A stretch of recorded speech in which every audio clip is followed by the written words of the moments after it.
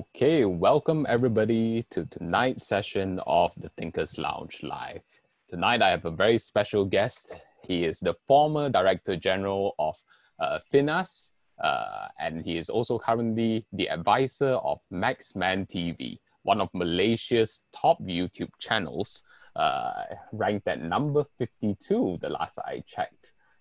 Yes, Dato Kamil. It's Dato Kamil. So can you just share a little bit more about yourself to our audience, Dato?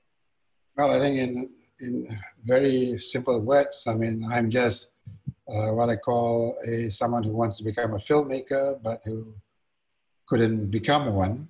So I become the next best thing, to be just a film critic. To enjoy watching films and all that. So basically that's it. Well, my background is in finance and accountancy. And that's where the bulk of my career has been in the beginning with Shell, with an oil and gas company. And then after that, it was with the Multimedia Development Corporation. That was about slightly more interesting because it's not about oil and gas, but about animation, about the technology part of the industry, for want of a better description. And then 2 years and a bit at FINAS, which is about the world of feature film itself. So lots of eye-opening sort of experiences. And at the same time, yes, a very fair balance of where we might be going based on whatever it is that has happened before. So, and now on retirement, we just advise. Excellent. I mean, of course, definitely when you started off introducing yourself as a humble critic, you know, that's really, there's a lot more to you. I mean, especially during your time in FINAS, you know, I think the creative and film industry here really appreciates how much heart you put into the Malaysian film industry. Yeah. Yep. So yeah, so I mean, our main topic for today is, of course, The Mandalorian. You know, it's gotten viral on Twitter in Malaysia, on Facebook. Everybody's seen that the logo of FINAS popping up and saying that there's a 30% cash rebate for the episode of The Mandalorian. And some people were saying, oh, you know, is it really necessary to be subsidizing The Mandalorian when it's not even filmed here? So please enlighten us, Dato Kamil, about the FINAS's approach. Well, when this whole controversy, well, I mean, I call it not so much controversy, when this whole thing blew in the social media, the first thing that came to my mind was why suddenly people realized that there is such a thing as an incentive that has been going on for the last, I believe, last 8 years, actually. It has been going on for the last 8 years. And why only The Mandalorian was cited. Like everybody forgot, Crazy Rich Asians also had that incentive. And even before that, one of the early recipients was a Netflix TV series called Marco Polo. And then in between, we also have like local productions. Because remember, this incentive is not just meant for overseas. It's also meant for local productions. So local productions, I'm sure everybody must have heard about the film The Garden of the Evening Mist. That was based on a book, but it was an actual show production. Yes, it had foreign cast and all that, and you know, some of them, and even the director, but we are going by the intellectual property, but it is a Malaysian intellectual property based on a book written by a Malaysian. And then we also have Police Evo 2 and 3, who were past recipients of the incentive as well. And Ola Bola, which everybody remembers, Ola Bola, that football thing. So you see, all this have received the film in Malaysia incentives before, but it's only, I think everybody didn't bother to sit, you know, on their seats in the cinema until the film really ends, until the light goes off, to actually see the FINAS logo, the film in Malaysia incentive logo, and so on. But for Mandalorian, for some reason, everyone noticed it. So to summarize it, Mandalorian is not the first, because there have been others before it, except that maybe because Star Wars is popular, so it got a large fan base. So maybe that's why people are beginning to realize. But having said that, to the comment that why are we subsidizing foreign productions and all that? Well, the thing about streaming we have to understand is in very simple economic terms, it's about bringing in, well, giving out small money in order the big money can come in. So if we put it into a slightly more academic perspective, it's a bit like Malaysia already has the supply of talent. Malaysia already has a supply of people who could do wonderful things from the creative industry, be they computer programmers or 3D artists or motion graphics artists or voice actors and so on. But the question is, where would the demand be coming from? Now, if you allow the demand to just surface from the local demand landscape, you will find that most of these talents will not be employed, because the local industry seldom would use, this sort of high-end skills. So the whole purpose of the incentives is that you bring in a foreign production, you tell them, how much are you going to spend in Malaysia? And once they've given you a figure, you tell them, okay, after an audit has been carried out, if you actually spend X million, you're going to get 30% of that X back to you as a cash rebate. So that's the pull factor. So that's why companies like Disney, brought in Mandalorian here, because I need to emphasize one more element. In the incentives, one is for the making of a film, a feature film. But that incentive is also there for post-production. There's a reason for post-production, and we are not unique in that sense. Australia has this incentive for years already. This is where they would go to a Hollywood production and try to bring just the post-production part to Australia. And that's exactly what we are attempting to do with the Film in Malaysia incentive as well. So you'll find, 100 million Hollywood production, and they would require post-production work on their film. So we would go there and tell them, look, Malaysia has this 30% incentive, please come here. So it is really a situation of you intervene in the demand generation.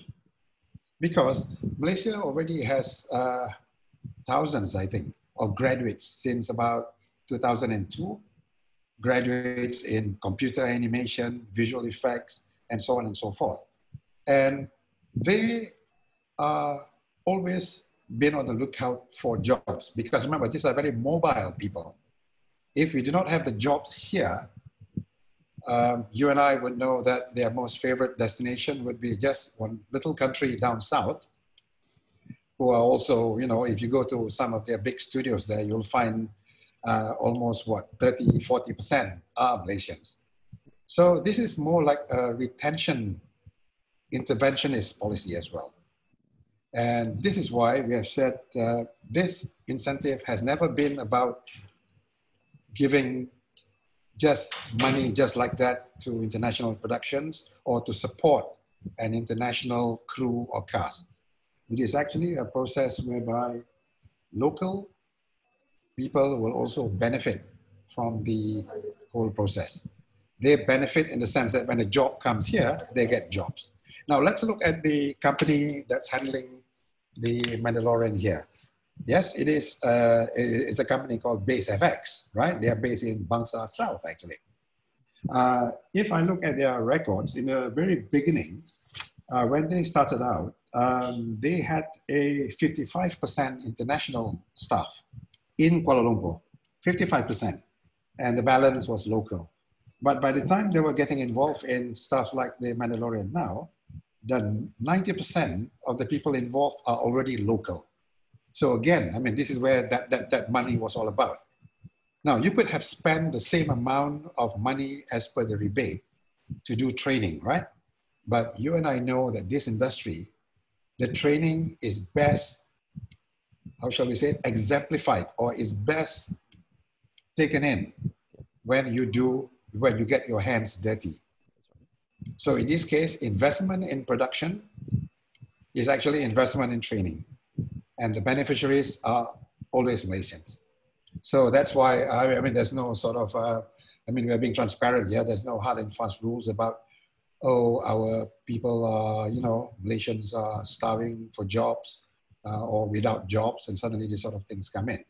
So it works economically just like when your economic situation is a bit weak, you put in more money in, more investment in, so that the whole cycle can start all over again.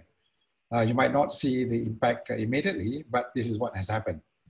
You find as a result of just a project like Mandalorian, how many Malaysians can now put this highly acclaimed and highly complex Disney content as on their CV. It means that it makes them very marketable and they can command a higher rate for their work and so on and so forth.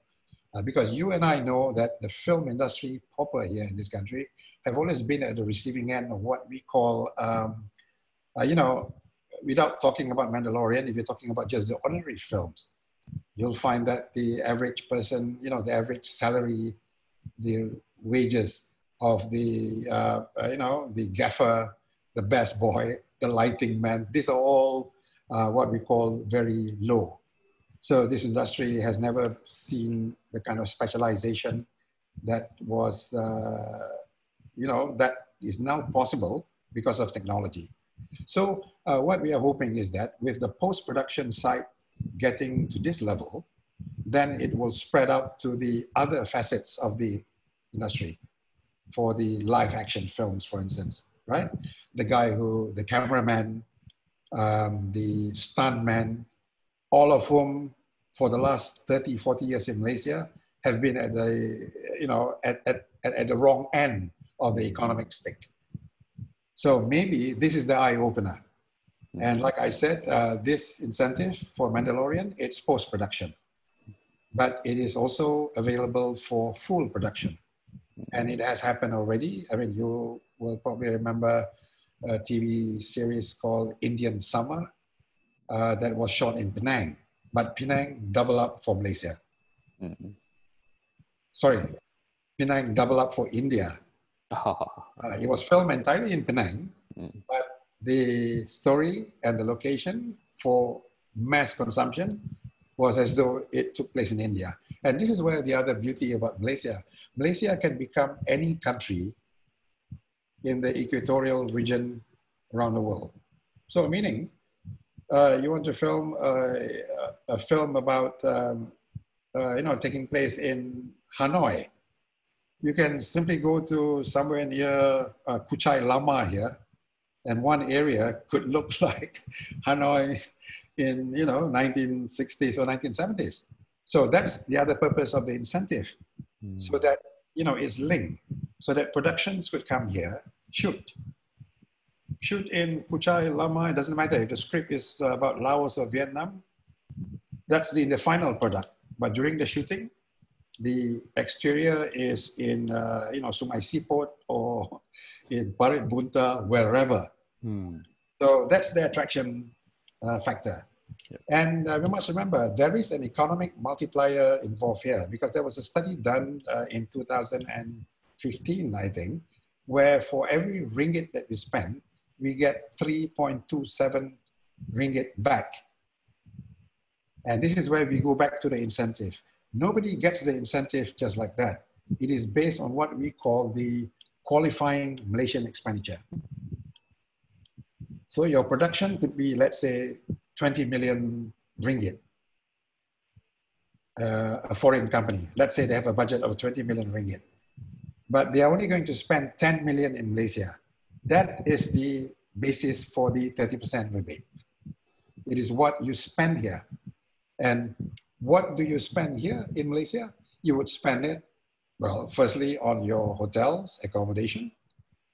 You would be renting a car here. All these qualify to be in that portion from which you could get your rebate.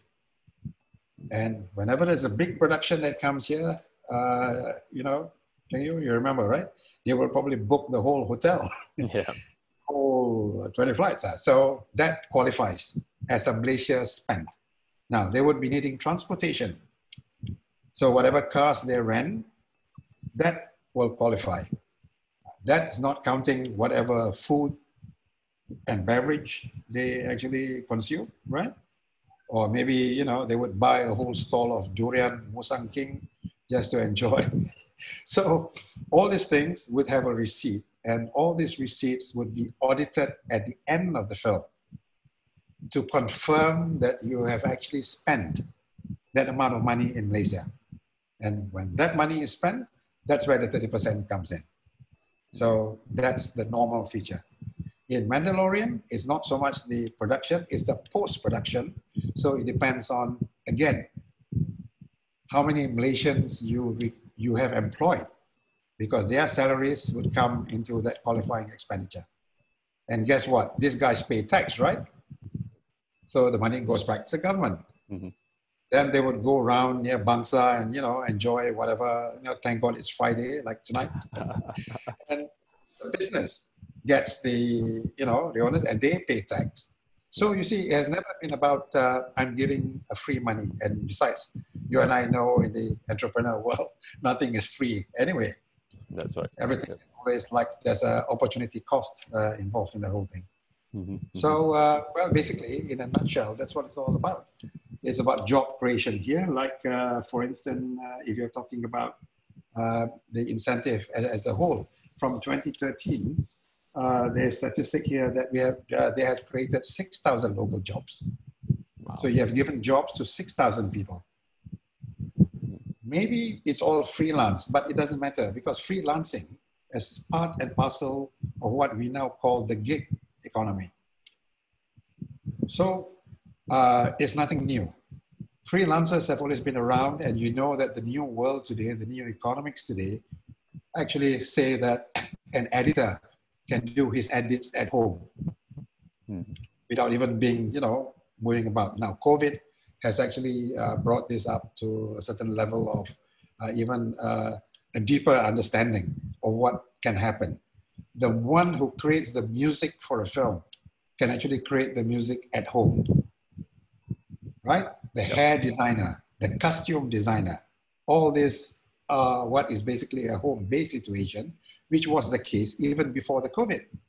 Because the only part of this industry which involves moving around is when you are shooting, right?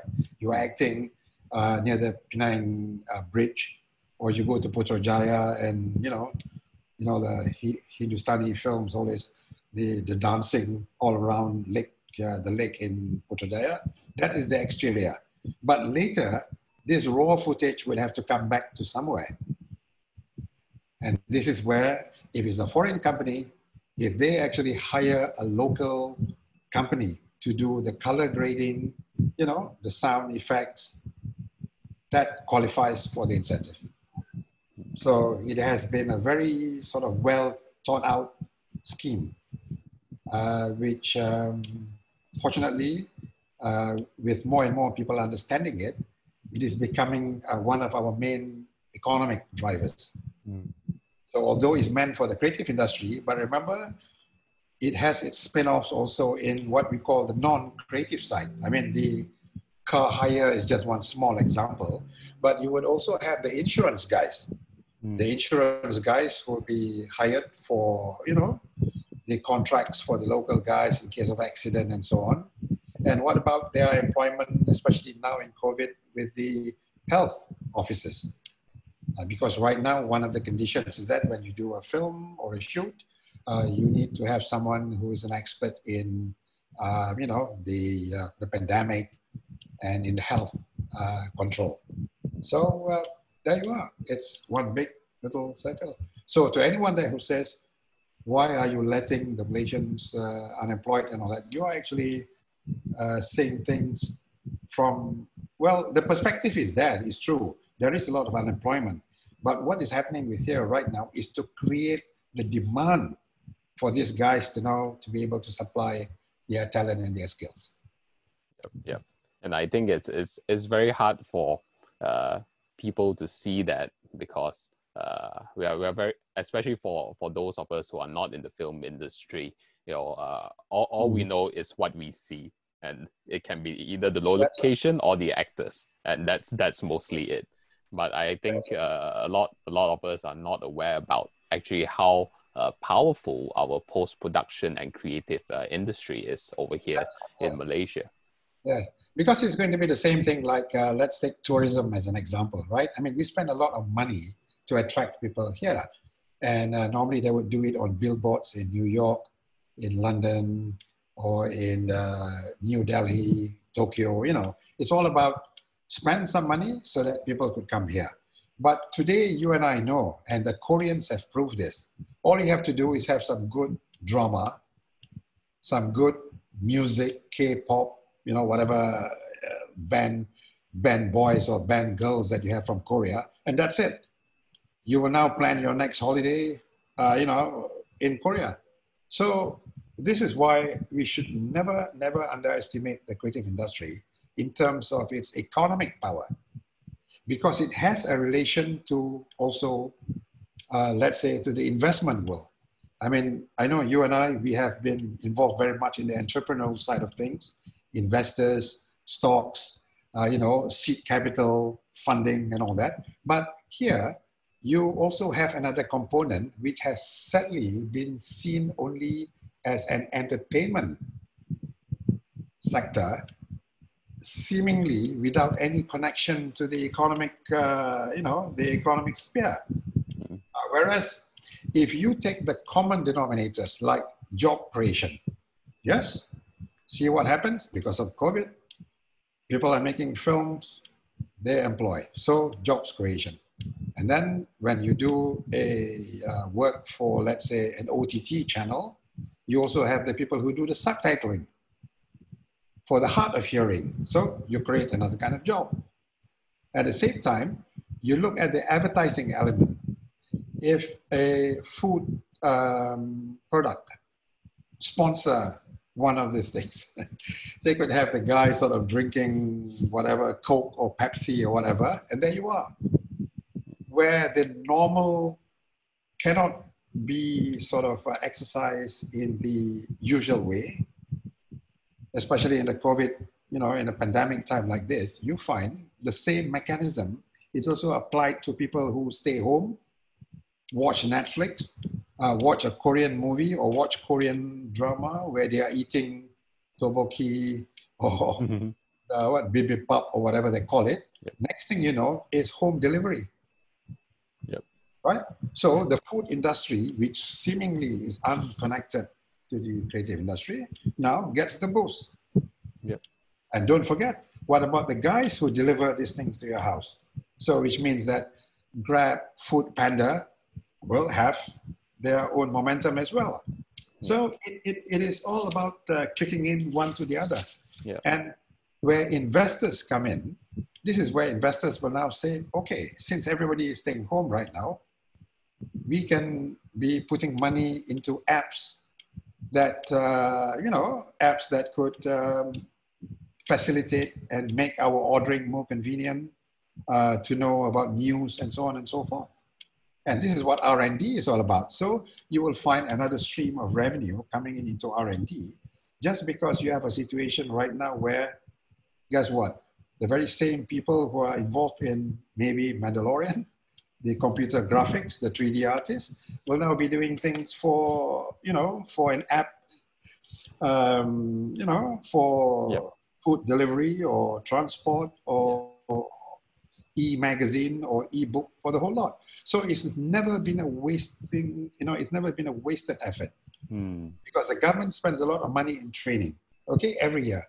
How many Malaysians graduate from Multimedia University, USM, UUM, in all what we call the creative industry area, right? So it could be even something as basic as journalism or media broadcasting. Now, where would that skill be deployed? So the demand has always to be created in terms of the audio-visual industry. So maybe all this film, TV, even games for that matter, and games is actually has a very higher, very high.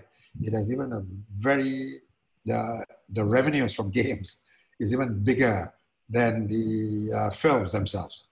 So all this actually have a common thread. They are using the same skills. They are using the same, what we call the entertainment economy. Maybe that's the word. I've read a book with that title. It's all about making something bigger than what it is. And bigger than life has always been the mainstay of the film industry. That's why you have the big screens. Now, home viewing. But the screens are also getting bigger. I mean, since when is a television act like a television today? Once upon a time, we call it a monitor. And today they call it what? Tele-virtual? Because you could hook it up with broadband, internet, whatever, and you get everything. So all this is actually have an impact on the way business models are also changing. Because advertising will now have to take note about all these changes, and investors and all the big companies and all the, the new, how shall we say it? The new businesses that are emerging, that will be leveraging on this digital environment. They have a bigger basis now. So it's not just entertainment. So I think that old thing about, it's a film industry. It's about entertainment. No, no longer that. Because that very same audio-visual environment is also important, let's say, for an advertiser to talk about his product. Now, whether that product is a physical product or an insurance product or a financial product, it doesn't matter. You still need that entertainment economy to attract people. You have to stand above the crowd. That's right. So what do you use? You use what is known as star power. The same way that Hollywood uses Arnold Schwarzenegger, as a crowd puller, Brad Pitt, or Rajnikant in India. You use that same kind. So for me personally, I mean, after all these years, I've never seen any difference between any other economic parameters and the creative industry, except that it's hard to convince people. I think it's very easy to just imagine that the film industry or the creative industry is just exists in a vacuum instead of an ecosystem of the entire economy, right? Correct. And that's why it's hard for people to connect unless you look at the numbers or you're actually involved in the entire process. That's and right. over here, you mentioned about now people are staying at home, screens are getting bigger. We've got Henzi Andalas who's joined us on this stream. He said, The Mandalorian, they watched at home. That's why I saw the ending credits.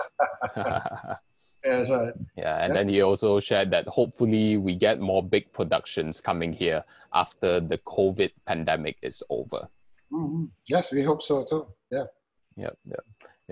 So you mentioned about the success of Korea, right? And their creative film entertainment industry, and I think that's the thing that's very hard for people to understand is that you suddenly have this sudden influx of Korean entertainment, maybe half a decade or a decade ago, right?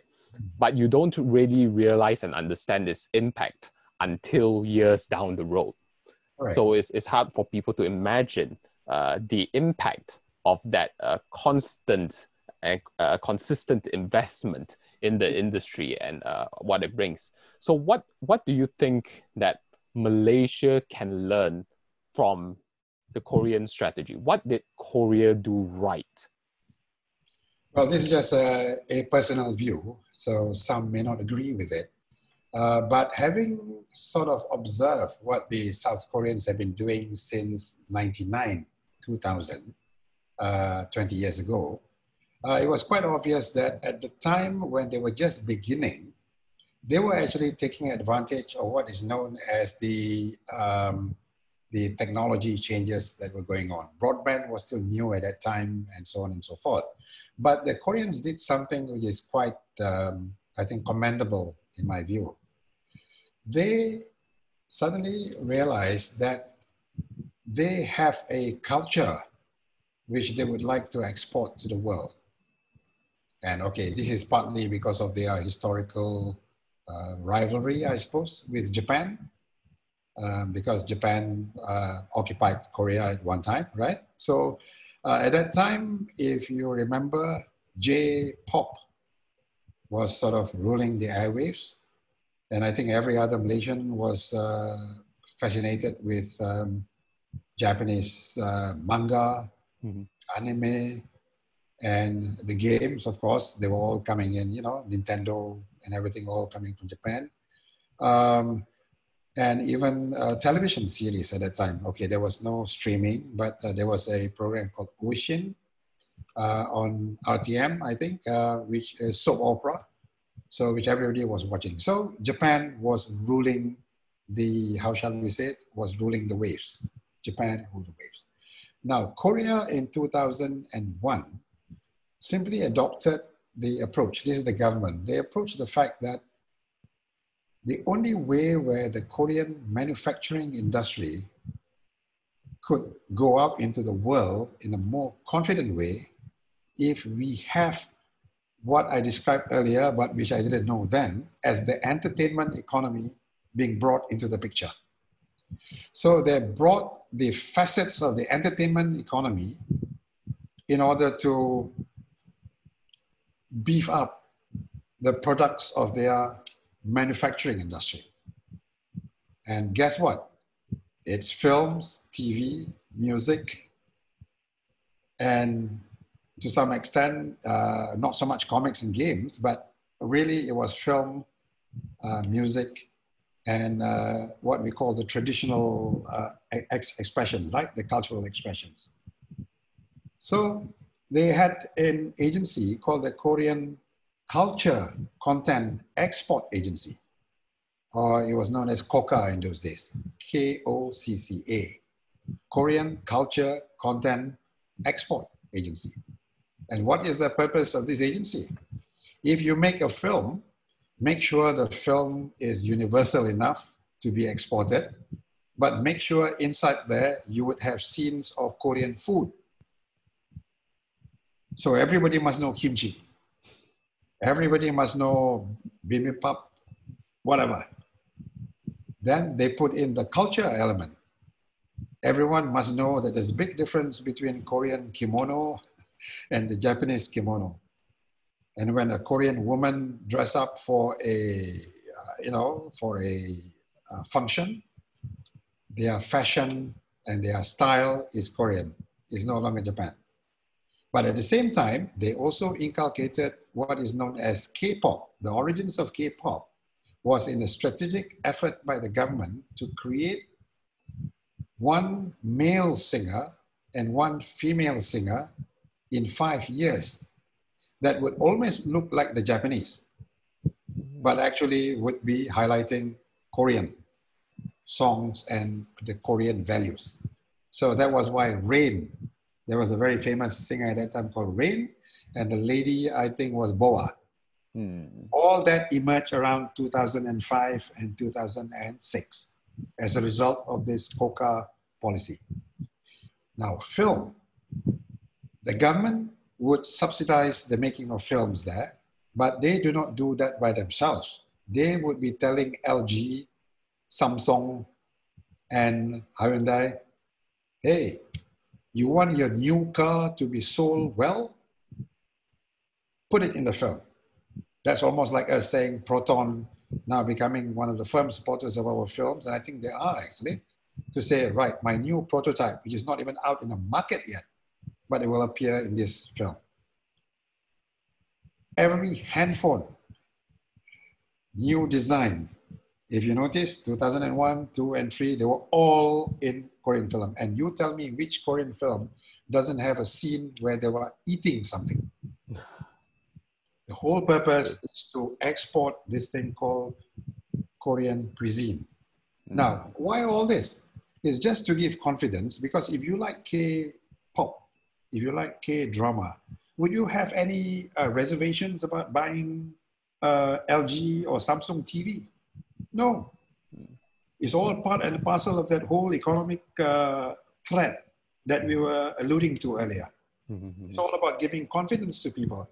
Just like at one time, I mean, we all go for Japanese goods because it is associated with all things good that's coming out from Japan. Not only their values, but their manufactured goods, the, how shall we say it, the quality of their industrial products. So that was what happened. 2001, 2002, they had a Korean culture content export policy. That main agency was actually guiding the music industry, the film industry, the television industry, and even theater, and even the fashion industry, what needs to be connected with everything. And that's how they were giving their funds, unlike Malaysia. Malaysia, each of this industry is still seen as a separate vertical today. And that's what we can learn from the Koreans. In 2002-3, they have already turned all this film, TV, fashion, architecture, whatever design, right, as basically horizontals. And what I became the verticals is the funding support, the manpower development, the infrastructure. So you see they are reversed. In Malaysia, it's the other way around. What you will find is that one vertical called film and TV, that's where the funding support is just for that, right? The infrastructure will just be for that. The manpower development will just be for that. Without realizing the example, for our Malaysian cinema here, the manpower for the film industry could come from the theater industry. You and I know that some of the best actors in the world actually began life at the theater stage, right? But here, the two things are separated. Okay, they're beginning to see it now, but policies still need to be tightened up. Just like I was telling earlier, you train somebody to become a 3D animation artist. Yes, you can use him for, you know, Bobo Boy or Upin and Ipin, but you can also use him for, you know, for Masing developer in order to design their new housing project, right? But it could also be useful for education. When you're teaching kids nowadays on a very audio-visual, short snacking kind of attitude, you need some very impactful animation or a hybrid between live and animation in order to get your message across. And even the government, if the government wants to show statistics or whatever, you need to use elements of audio and elements of visual, and animation all comes in. So that is why the training of 3D animators shouldn't be seen as just for the film, TV, and animation industry. It cuts across, right? So it cuts across. So because of that, well, actually that's my theory about the horizontal and the vertical, but it's just my way of sort of summarizing what Korea was doing and what we are not doing. So in the case of Malaysia, it will take a challenge, it will take some time, because we are still saying these industries, we are actually related, connected to one another as verticals. Each with its own, right? Remember I was telling you that vertical and funding support. You see, even like in the budget today, if anything is announced for the film industry, you know, it goes there. If it goes for the digital economy, it goes to, you know, to a particular section. Whereas that should be like one block. 500 million is going into skills development for the creative industries as a whole. That will cover film, TV, fashion, you know, theater, music, everything. Because they are connected, Ching Yu. They are connected. And anyone who wants to challenge me to say that they're not connected, I am more than welcome to bore you to death with my theory and my... Especially coming with your finance background as well. You bring the numbers onto the table. Maybe that's why they couldn't stand me in FINAS last time, because I was trying to run the place like a, like a finance controller was running the place, you know. Because at the end of the day, if you accept this, if you accept this as a revenue generator, of course you have to see everything in terms of ROI, right? But we accept that there's also such a thing as return on social investment. Now, you mentioned earlier about how it takes time before things are. So there is such a thing called a seeding period as well. Now, that's not just for the creative industry. Seed capital, venture capital were required also for IT startups. I mean, it's the norm. It's not an exception anymore. So this is why when you start to see things from different sort of angles and you try to justify why. And also there is another factor here. When different elements of this are in different ministries in Malaysia, that's where they have problems too, right? Because one would have been taking care of, let's say, one aspect of the creative industry. I'm talking about creative industry as a whole. So there are about 4 or 5 ministries all taking care of portions of that industry. So that's why that embedding, that seeding, and that integration, like Korea, will be very difficult to achieve unless if something really radical, is done. And it's not impossible because we already know where the common denominators are. We know where they are, and they're all, believe it or not, economic denominators. You can't separate the two. ROI in one, investment in the other. You create audio, visual, you create games. It's for what kind of market?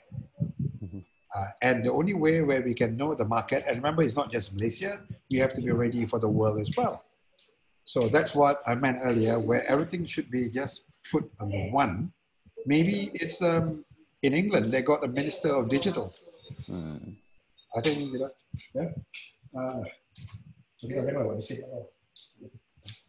sorry. No problem. Yep.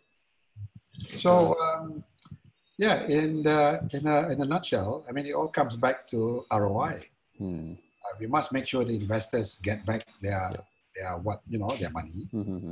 And even for films, I mean, everybody is asking us about why are Malaysian films still not sort of up to the mark.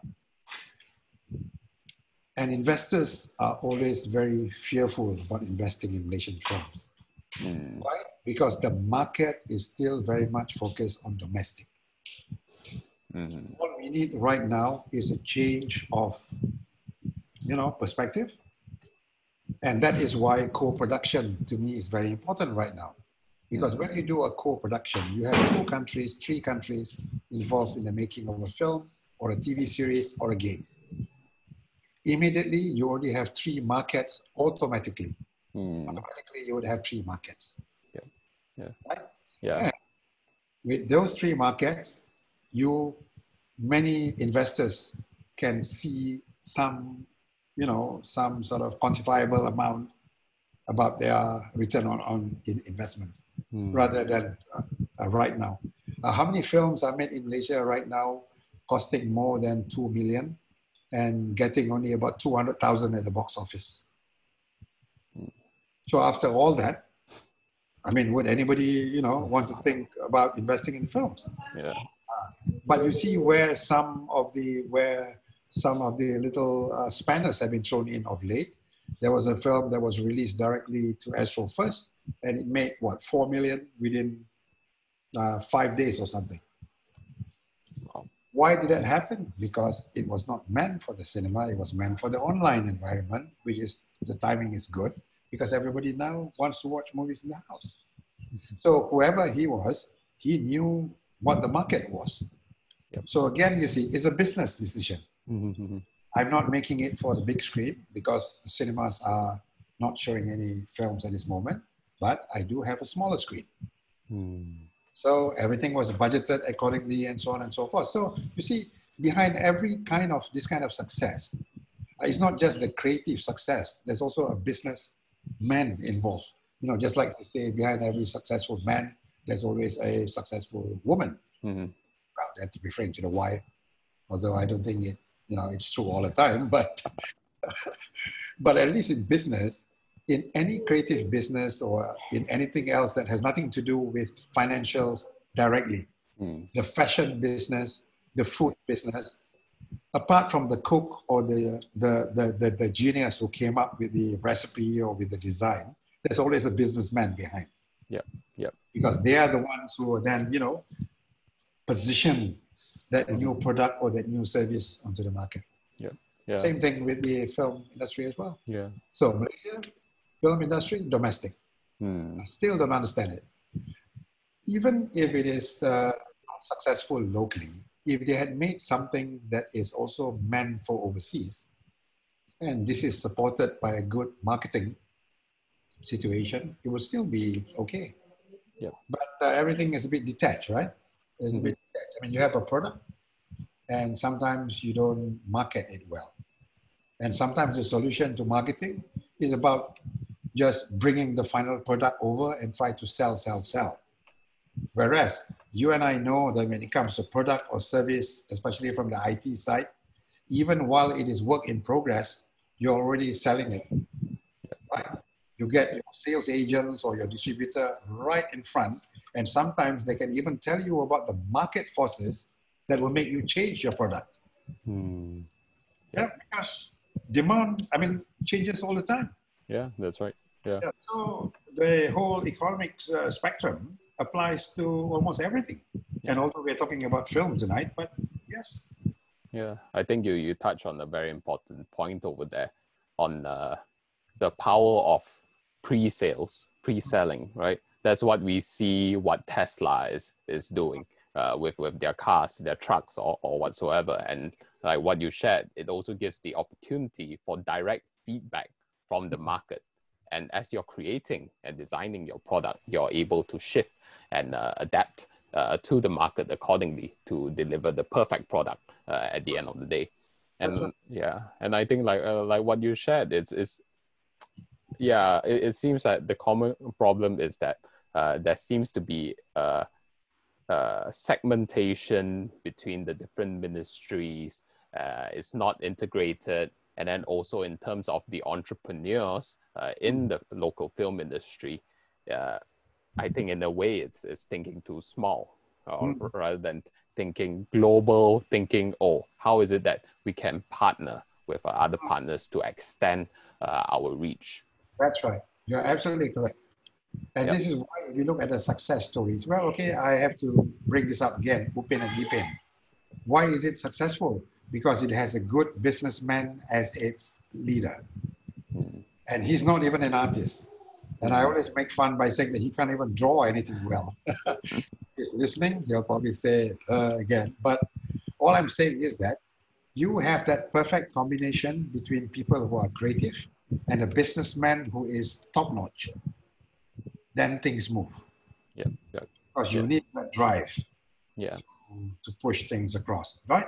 Because how many well-known products in the world, somebody have patented something great, but it never got off the ground because there was no business engine or the business drive that push it across. So it's the same thing.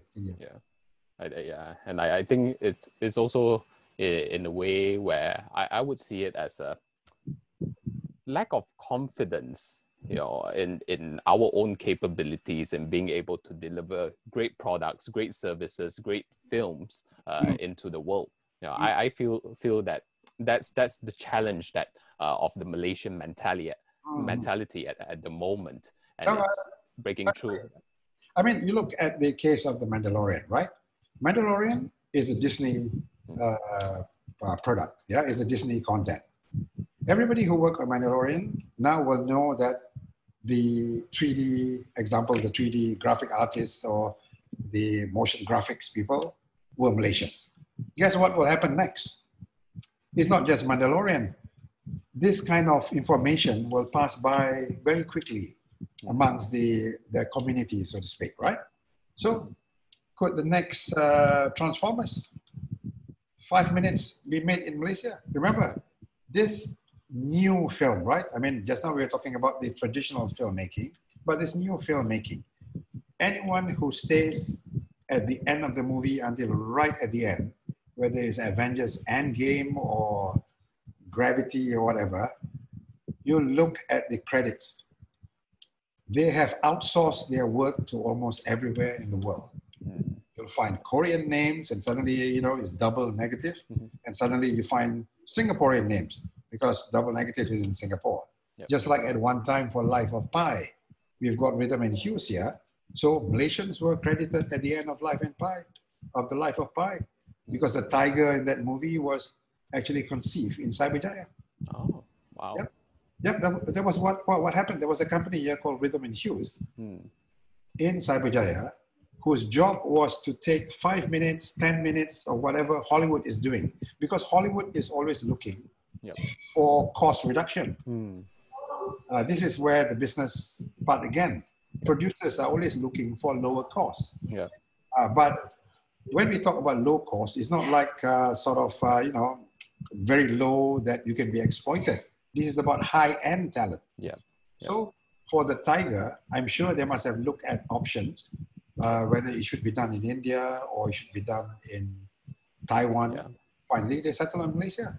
Yeah. So what does that mean for us? It means our marketing right now will be through films like The Mandalorian, right? Yep. So somebody sees it, oh, FINAS, made in Malaysia. You find all the names there. There's a company there. So they said, I'll talk to you. How much does it cost? Then they will say, I have spoken to Americans where I said, here is about 500 an hour. And they said, US dollars? And I said, ringgit. Suddenly their budgeting process is like 1/3 of what it is. Can you imagine to a businessman? Remember? Businessmen are the ones who are doing all these deals. Yeah. The creatives is not a group altogether. The creatives only come into action when they've got the funds and all that. But really at the front end is always the businessman. So this is why, again, we could reiterate. When we see that Crazy Rich Asians or whatever that's funded here, all that will happen is that somebody will tell Hollywood, hey, that Kakosa is a good place for the next Blumhouse horror film. Although, they annoyed us, Malaysians, by actually putting Kakosa in Singapore. But that's one of the magic of visual effects, right? You could put, as far back as 99, 2000, we've got the Twin Tower in Malacca. There was a film called Entrapment by Sean Connery was there. The late Sean Connery. So he was there acting. Because there was a lot of interest in the Twin Tower at that time. It was the big tallest building in the world, right? But unfortunately, they took the shot of the Twin Tower and they put it in Malacca, near the river and all that. So a lot of people here were jumping up and down. Then I remember having to say, this is an industry where they could even bomb the House of Congress in the US. It is an industry of the imagination. So please don't take it too seriously. That's right. Because at that time when they were talking about this, there was an American film called Mars Attack, where Martians, remember, invaded the thing. And one of the first things they did was they went to the House of Congress, shot every Democrat, Republican. But you see, in a country where humor can be taken as is, that's fine, right?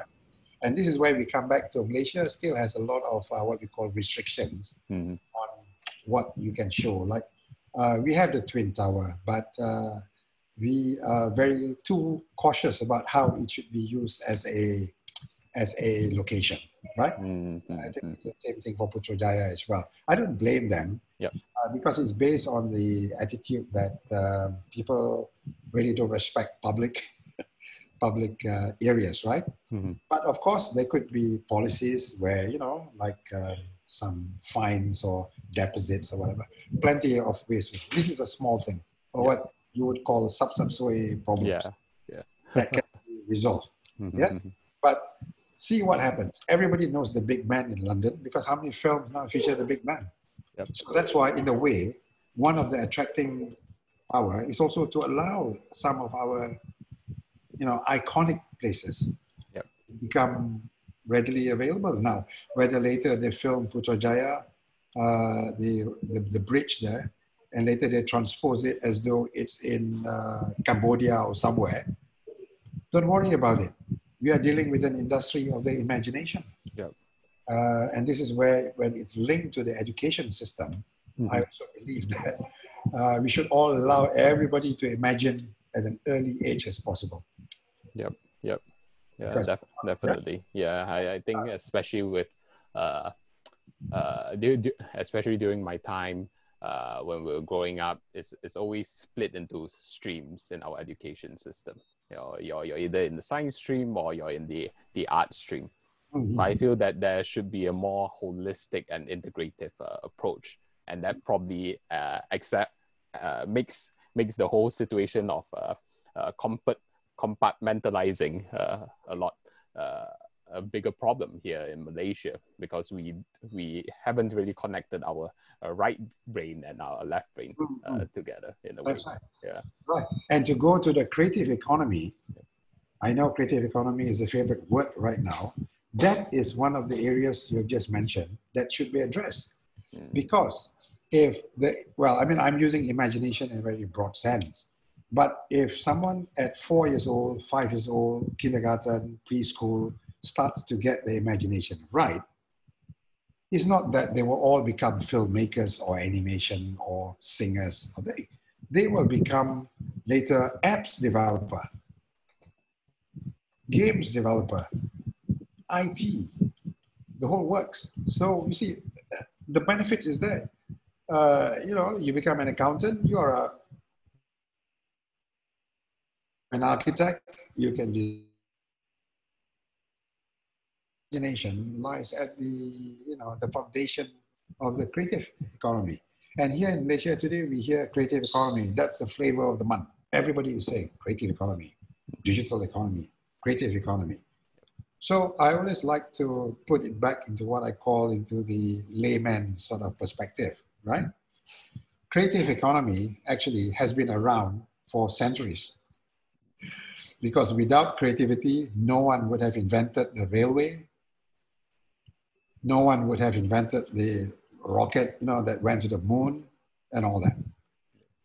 The only thing that's worth adding on to that is that this is where you look, it comes from places, and even like in China, I was told that despite the very rigid rules there sometimes, but education-wise, people are allowed to imagine. Well, there may be constraints about what you can say, but imagination has never been an issue. That's why these countries produce the best engineers. They could handle the biggest telescope in the world, the biggest dam in the world. It's like everybody thinks of it as a very scientific, very mechanical, very engineering-like. But actually, it's the creativity part that was instilled in them from early times. And for US and Europe, that is only a given. When you are told at 3 years old, what do you think of, let's say, Star Wars? You are actually potentially creating people who are able to express themselves and who are able to make up their own minds about certain things.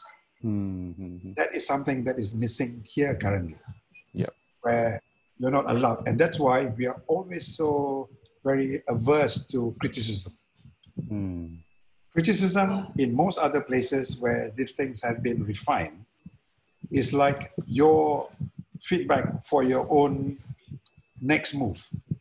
If I'm the one, even if I have something like an insurance product, that criticism will only refine my product to make sure it's better the next time, right? That's even an insurance product, let alone film or whatever. But here, if I have observed, criticism is like, people try their best to avoid criticism. And that comes with, like I say, because creativity is not being told from their earliest age. Because what creativity, my opinion, my humble opinion, tells you even at an early age is that it is okay to agree to disagree. You like the color blue, I like the color yellow. Why should I quarrel with you until the cows come home? You like that color, I like this color. So what? But then you begin to enjoy diversity. Then I come back to Malaysia as a nation, why I believe the cinema should make full use of this diversity. Because that's what it is. You know, like I still remember a long time ago, somebody would tell me that what do you call it? Muslims do not have their dinners with chopsticks. Then I had to tell them there are how many million Muslims in China. Yep. It has nothing to do with chopsticks or what. It's the culture. Yep. Yeah, just like a Catholic in Philippines is different from a Catholic in Italy. Mm-hmm. This is the advantage of that, what I call that creative process at the early age. From there, you know the difference. And that's why cinema is also important, because it's your window to the world. I didn't know the French actually had coffee in what looks like a bowl. Mm-hmm. But we're used to the American way of drinking coffee. Suddenly, the French breakfast is like a big bowl there. The coffee is there, and the what they call it, dunking. They will take donuts and dunk things inside. Yeah, culture. Yep. So if you are exposed to all this at an early age, you will grow up, I believe, to be a better person. Yep. Because one, you can agree to disagree. Then you realize, hey, there are many types of people in this world. So you cannot actually fall them into the thing. Even when you think it's the same, it's different. Mm-hmm. Muslims in Malaysia practice things differently from Muslims in Turkey, right? So different. So then you begin to realize, you know, there's no such thing as a cut and dried way. And then guess what? So if you're a systems analyst or if you're a computer programmer, you become, you know, your mind is open to endless possibilities. Yep. Even if later you become a stockbroker or, you know, a CFO. Mm-hmm. Well, that's my theory. I mean, you could argue with it, but I believe that underlies the whole. Digital is a non-issue. You know why? Because digital broadband is as exciting as switching on the lights now and you get lampu. That's right. Electricity. You switch on the tap, you get water. That's what broadband is all about. Yep. The digital is that digital thing that we talk so highly about. It's just that we are now talking about files or what we call bits instead of atoms. Right? And it's not original. I read it from a book somewhere. Atoms and bits. Yep. Once upon a time, physical, and now everything is in bits. Yep. In bytes.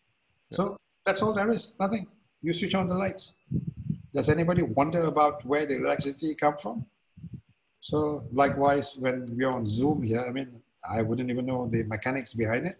It's there. Yep. So there's no point making a big deal about this in the 21st century. What we should be doing now is, with these opportunities, what could we be doing now to get newer business models because of the new delivery mechanism, because of the new production mechanism also, right? I mean, again, coming back to the cinema, to content and all that. This film industry also needs the fashion industry. So that's the other linkage. And like Korea, we could really go for that culture content thing. To give you confidence in your manufactured products. So it's all back to economics. And I think the thing that comes to mind is that there tends to be too much of a focus in over specialization in our culture, and a lack of cross-pollination. You know, that's where the greatest opportunities of synergy comes in, where 1 + 1 does not equals to 2, but there's a certain multiplier effect to it, and the biggest potential for growth. And so I'm looking at the comments right now, and then again we have Henzi says, "Wow, Rain and Boa actually came up as a government initiative. That is so forward thinking." That was certainly something new to me. And then it's he also mentions Male Toti, 4 million, genius timing. Male Toti, yes. That's the one that I mentioned in 4 days. Managed to 5 million, I think. And we have Edison Chong, who says, "Greetings. How do we design an ecosystem that is conducive for the creative industry, in particular the film industry? Please share in terms of the commitment and involvement of the public and private sectors." Well, I've touched on it on the horizontal and the vertical. Maybe he could PM me or DM me direct. You could engage the thing further. But just to summarize, yes, that's how it is. Right now, all those industries that Edison, was it? Edison? Yep. Yeah. what he was referring to, they are now in Malaysia still existing as verticals. And also the disadvantage as verticals, they have all the components or what we call the building blocks for industry attached to each vertical without any connect. I think you mentioned also Yingju earlier about the connection. Yep. We are just trying to make that connecting the dots, so to speak. So the solution is to see the, like I said, the sector all as horizontals. And what should be the verticals are the, what I call the building blocks. Because the building blocks cuts across. Whether it's infrastructure, whether it's money, whether it's grants, or, you know, whether it's marketing, it's all there. Yes. And preferably they should all come under the ambit of one ministry or agency. Like in Korea, what they did was the agency was under culture and information, but its jurisdiction goes over the film industry, which was into another ministry. But they act as what you call the one who has the funds. So who has the money can decide. So like I can, well, I mean, if that happens in Malaysia, I can now say, okay, you're making a Malaysian film. I want you to make sure that in every film, you try to show somebody eating, you know, like nasi lemak or char kway teow or pade, you know, or something. Just to show that's what Malaysia is all about. And you better do it fast because otherwise Singapore would say it's theirs. Definitely, yeah. And I think that's the thing also where, you know, we always hear Malaysians say, what? Singapore is claiming what? Chicken rice or whatever again? Oh no. So we put our, you know, we put our flagpole there, you know, we carve out our own territory. That will be through films and, you know, and TV series and all that. So, I mean, well, okay, that may be a bit on the fun side. But basically, that's what Korea did. See, in Malaysia, you ask yourself, 10 years ago, were there Korean restaurants here? Now it's almost everywhere. Right? And K-pop. Now, how about the dressing, the fashion, K-fashion? Everybody wants to become Korean, and all because of drama, TV, and films. So if anyone comes to me to tell me these are not important, wrong. Economically, they are important. The problem with us is that we've been making very substandard content that can't even go out of the country. That's why most of our greatness is still trapped within the country. And we always complain, oh, another country would take our, you know, batik lah, you know, goreng pisang lah, you know, comes from there, you know, and our Hokkien mee is, you know, from another country. So let's take this opportunity to call out to the visionaries, especially here in Malaysia, to step up. You know, stop complaining, right? If you hate what you're currently seeing in the market right now, go out there and do something about it. You know, because you have the resources. I like the saying, as they say, you know, it's not a matter of a lack of resources, but a lack of resourcefulness.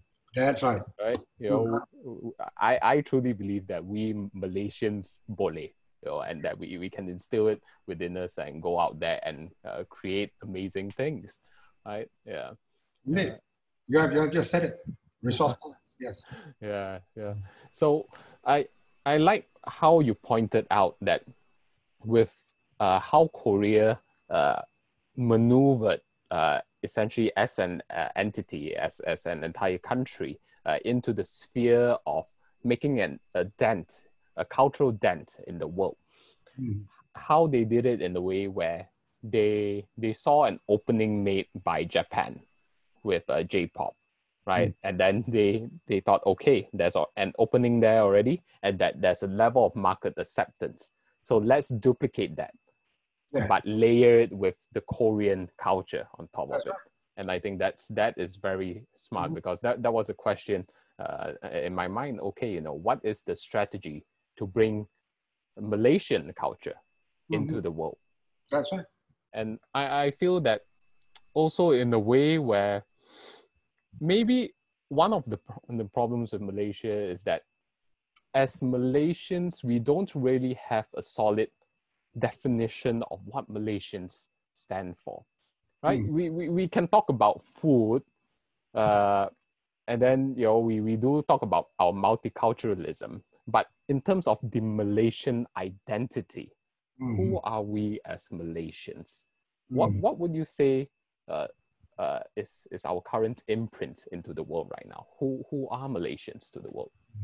Well, that's a very good question, and something which I have also been thinking about, and for which I don't actually have some cut and dried answers. The only reference point I could do is to say that I am the product of the 1960s. So I saw a Malaysia that was changing. Okay, when I say 1960s, it doesn't mean I was born in the 60s. I was born in the 50s. I must confess, yes, I'm from the 1950s. I was born before independence, but I grew up during, the time when Malaya was becoming Malaysia, when Singapore was still part of us and so on. And we saw the transition from analog to digital, right? I saw at that time it was records, music meant cassettes and vinyl, and then how it moved over to Sony Walkman, and today it's the kids are listening to Spotify. So if I were to take all that into account, all I can say is that while we do have that common transition, what has not really happened is, I wouldn't say integration, because when in the 60s when I was growing up, I thought we were already having the best of all worlds, in the sense that, like from primary school days, you already know this Chinese thing like that, Indians thing like that, Malaysians thing like that, but we would have a common interest that would bring us together. Like in my case, a primary school in Kuantan, even the Sikh boy, right? The Bengali boy and Indian, Chinese and all that, we are all fans of James Bond. So the unifying factor was James Bond, which is really a pop culture thing.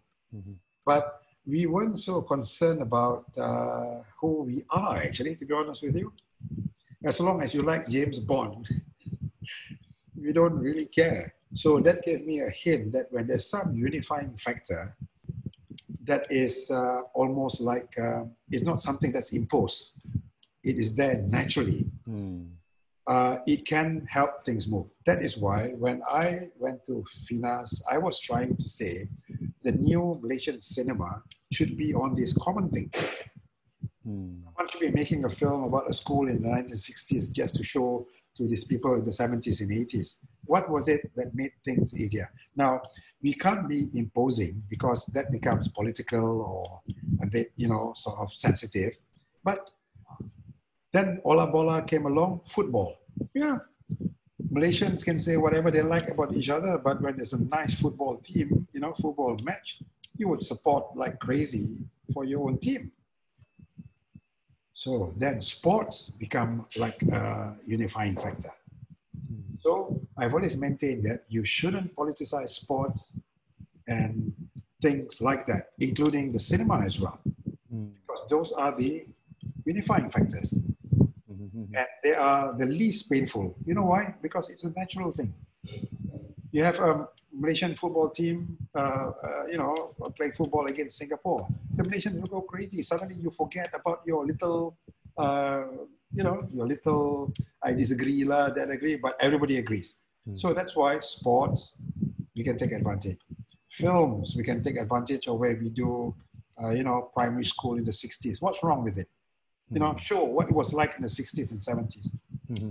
Like when you're a Boy Scout, like me, I was a Boy Scout. When we go camping, do we care whose spoon we took when we wanted to have the sardine? You open a can of sardine, right? There's only one spoon. Yep. You just take the thing, take tissue and wake up. So all this is teaching you that, certain things are not worth losing sleep about. But that was me. And the only thing I can do now at this age is, when anybody say about what kind of film should be made, maybe we should start to you know, talk about the films, about the people in the 60s who had an impact on our lives, or what Malaysia is today. Because culturally, actually, it's already there.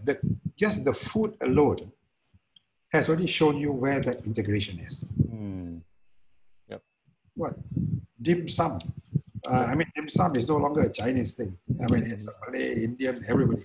And don't talk to me about kway teow and bee hoon and whatever. Even eating chopsticks here is already a common thing.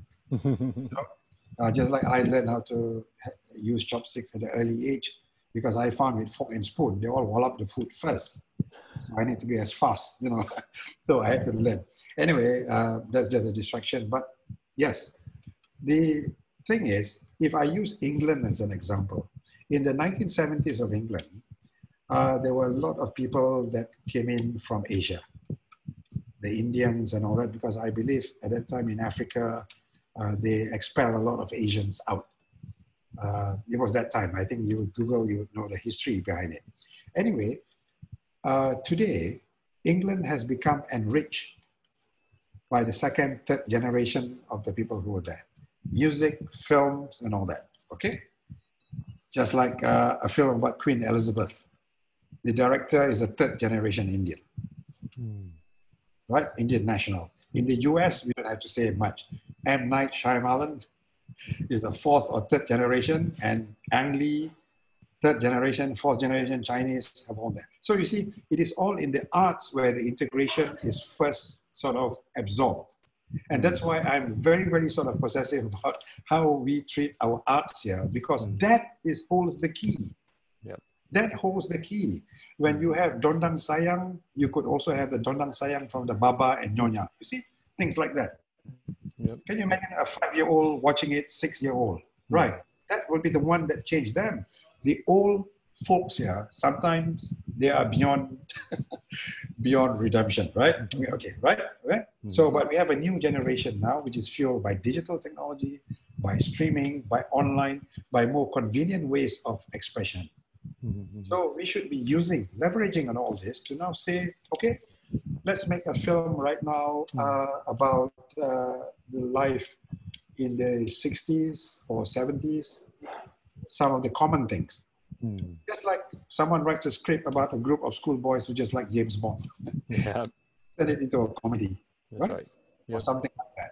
Yeah. And then you can say whatever you like, but there was a time in the 70s where almost everyone likes the Kung Fu films, because Shaw Brothers at that time was having the one-armed swordsman, the no-armed swordsman, the blind swordsman, the half-blind swordsman. Everybody was looking at the cinema. You see, another common sort of things every day. But food, we don't have to worry about it. It's already there. Cha, kway teow, like you go somewhere, and in fact, it's common. Yep. Vade, banana leaf. So all these wonderful things should be the subject of our culture export. Yeah. Yep. Integration can happen. I know you could also be referring to the bigger challenges in the other integration elements. Well, that is a bit too sort of, a bit too complex. Yep. Sensitivities lie in many things. But I believe for the new generation, that is where we should be focusing on. Yep. Because they'll be growing up, just like, people grow up with imagination. You can agree to disagree. And then you have a far better, Malaysian, the next generation, right? Yep. I saw a film recently about a short film about where the guy reversed the situation where the locals are the boss and the white guys are the servants and the driver. Now that's what I call subversion, which is good, because it's just another way of saying things could be different, Yep. Just like we could be talking about the US right now, pop culture and all that. Yep. But we didn't realize that, like the Chinese here can look back at the culture thousands years old from China, although you are Malaysians, but, you could see it like I'm a Malay, but I could look back at Malacca at the time. And the best part is that even as a Malay, I don't even know where my origins are, right? Because from an early age, I was told that there was only such a thing as Adam and Eve. So you see, it got me thinking, Adam, Eve. So if only the first two, so why are we bothered about the differences. Mm-hmm. Now, that was in primary school. Mm. So maybe that's what made me what I am today. Yep. You know, because I questioned that. Although Mm. I assume the other things as being normal, Mm-hmm. but that helps. And today, I think the creative industry is the best way to actually address all this. Yep. You Yep. know, you could have music, right? Mm-hmm. I mean, words like tapao is already common here. So you can have a rap song with tapao, with bole and everything. So it's there. It's Mm. there. All we need to do is just to find the little, I don't know, key somewhere. Yep. Yep. Yeah. And I feel that, like what you shared, Malaysia has such rich culture and heritage to share to the world. And I Yeah. think even more importantly, especially in a world that is so polarized, as I see us Malaysians as being very understanding of each other's backgrounds, and uh, not only that, we are very tolerant of the differences, but Mhm. to take it beyond that, what's even more powerful than tolerance is acceptance. That's right. The acceptance of our differences that makes us unique, and how we embrace it within our culture and have that sometimes tension, but give and take that makes Mhm. Malaysia beautiful. And I Correct. think this is a very, very valuable message to share to the world from a Malaysian's perspective. That's right. Yeah. And if I could add, if you're a film buff, that makes you the least racist of everything. You know why?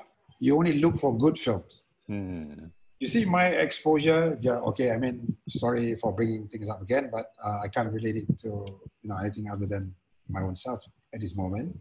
Right. When was I exposed? Okay, I was watching Malay films, P. Ramlee and everything, and at that time, even the Chinese friends and the Indian friends were all watching P. Ramlee as well, right? But James Bond could come along, and suddenly that would be another common denominator. But we were exposed to, the Wang Yu, David Chiang films, the sword fighting films from that age. And then you grow up, you become French films, Italian films. So there's no room for racism Mm. for a film buff like me. Mm. So that's why I always make this comment, and very few people actually believe that I'm serious. Yep. But film buffs or theater buffs or arts buff Mhm. are generally the least racist or the least people who would want to think about anything else, because Mhm. beauty is seen for what it's worth. Yep. Good film, good film. Bad Yeah. film, bad film. I don't care if it is made by a green man or by someone who's white skin or black skin or whatever. Yeah. And it opens up. So that's why today, with audio visual being the main window by which our kids are now being exposed. Okay, no two ways about it. Our children today, even with online or whatever, they are being brought up on what is essentially a digital enabled audio visual environment, Mhm. right? Yep. So that's your answer.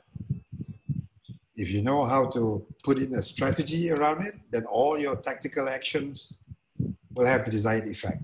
You can even go as an end game. Now, whether it's for business, social engineering, for relations, whatever, it applies. Yep. Yep. Because that's how it is today. Mhm. So if we do not take advantage of this, then we would lose out.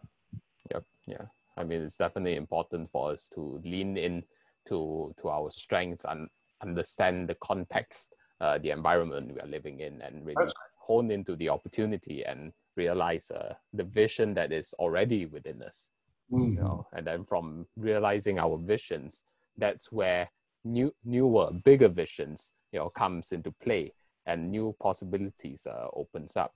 That's right. Yeah. And so going back to the comments, I have a Yernon over here who shares about, says, oh, Dato, your comment on Kuman Pictures and Raw as FINAS' selection to represent Malaysia at the Oscars. Mhm. Yeah. If you could share a bit of a background on that Well, and answer. Raw is not the first film to be sent to the Oscar. There have been submissions before. Now, I remember during my time, it was a film called Veda, And then before that, there was a film called Lelaki Harapan Dunia. That was in 2014. But I think even before that, there was Putri Gunung Ledang. That was all sent. And last year, you know, or was it the year before, Upin and Ipin Chris Yamang was also nominated, and the documentary M from Malaysia. So Roh is not the first, but Roh is the first to be submitted under the new category in Oscar.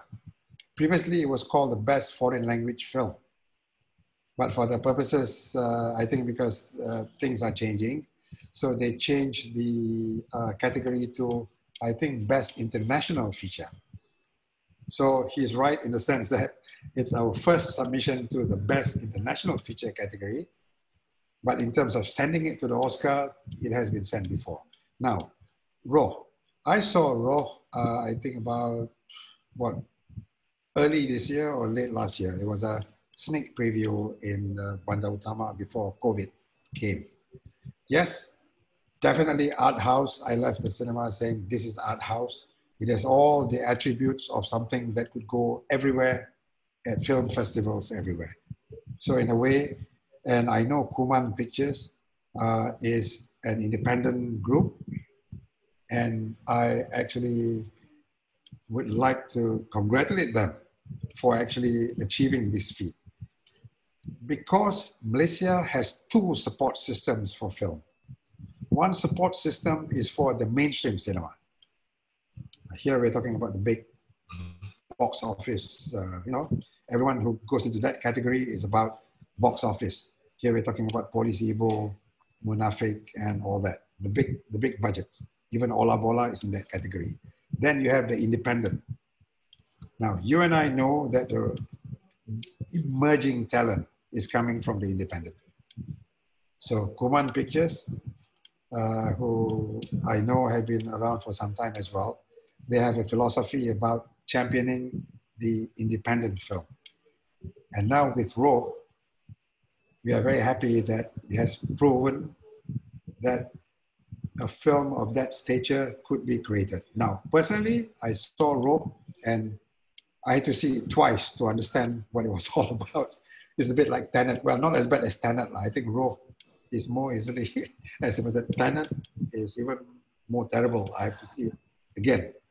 But Roh has what I call the attributes of a film that is intended to give you an ambience. Something that will give you Malaysia, yes, the country, but in a slightly different form. In the form of a folklore, you know, the way they play around with the folklore, because cinema is really about not just a story, is folklores are normally sometimes useful. So when people say it's ghost story, yes, part ghost story, part folk story.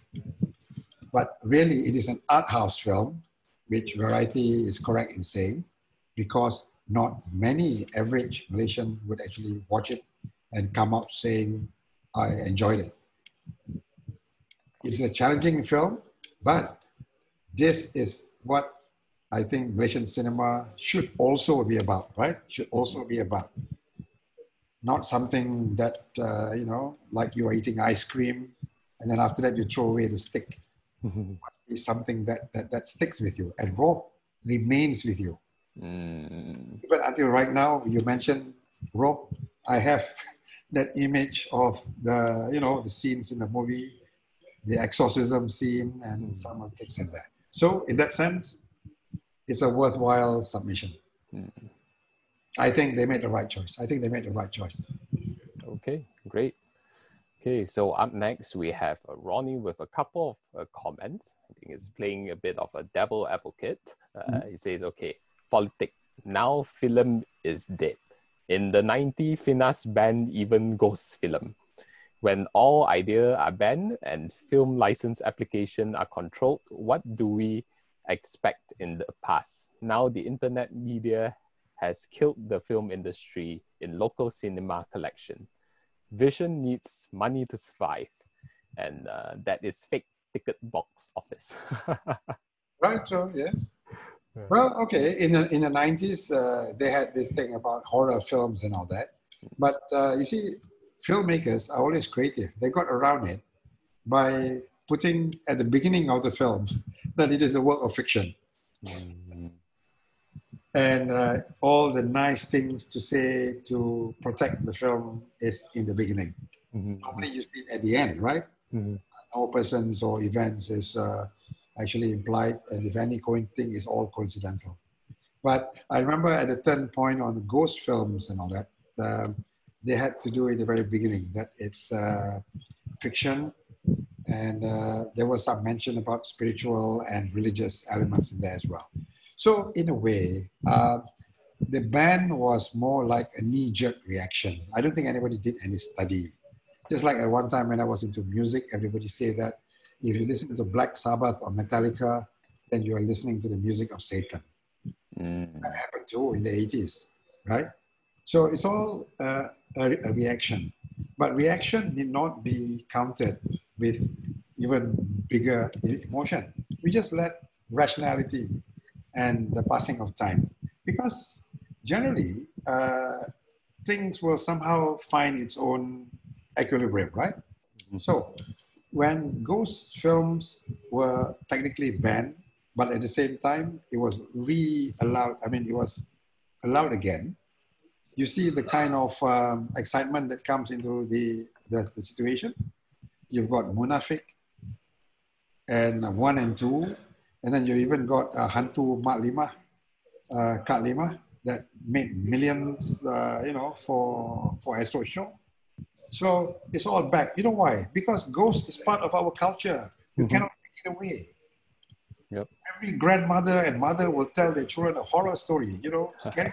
So it's part of our culture. And when streaming comes along, it makes a mockery of what you cannot show on screen, big screen, and what you can show on a big screen. So maybe it is evolving now. Maybe even the powers that be are now asking that question. Yeah. Everybody is watching now. COVID, 8 months, 9 months? Everything that we tried to cut from the major cinemas are now they are watching on a small screen. So what will Malaysians be like in, let's say, early next year when cinemas are open up again? Yeah. I believe that they are thinking about it and they're trying to find a balance between the two. Yes, because on one hand, you have a laundry list, right? You cannot show this and this and this and this. But that's when you are shown to the public. Right now on Netflix, it's a subscription base. So they have to understand that one important fundamental, the freedom of choice. Yep. You subscribe to Netflix because you want to watch Netflix, right? That's right. So is that the same as buying a ticket to see in a cinema? So now you have two different rules here. So I think they will try to find a compromise somewhere. But all I can say is that during the COVID, a new breed of Malaysian viewers are emerging. Malaysian viewers who are able to take it a bit more violent scenes, more sort of very sensitive, scenes and topics as well. I mean, come on, I was looking at the Haunting of Bly Manor, and suddenly I have to explain to my children what LGBT was all about. Yep. Right? So it is coming. Now, will it come in and change perception? I think, yes, probably. But maybe not immediately, but over time. Because now audiences have an alternative. Yep.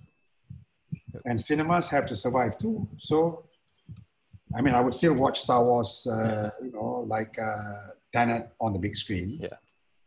So there will still be a market for both. So even with the cinemas closing now, I've a feeling like once they're open, I think they'll be filled up again. Yep. There are certain things that are meant for the cinema experience and certain things meant for the... But censorship is a very sensitive item. We have a rating certificate, which is already an improvement from before. Many, many years ago, in the 60s and 70s, every film that came here had to be made into a Walt Disney film. Everything was cut. And I was very, very, very frustrated. That's why we smuggle in videotapes and all kind of stuff. Today, no need. Yep. children, grandchildren stream. Yep. Netflix has that, but there's a parental lock. So I do use the parental lock. Yep.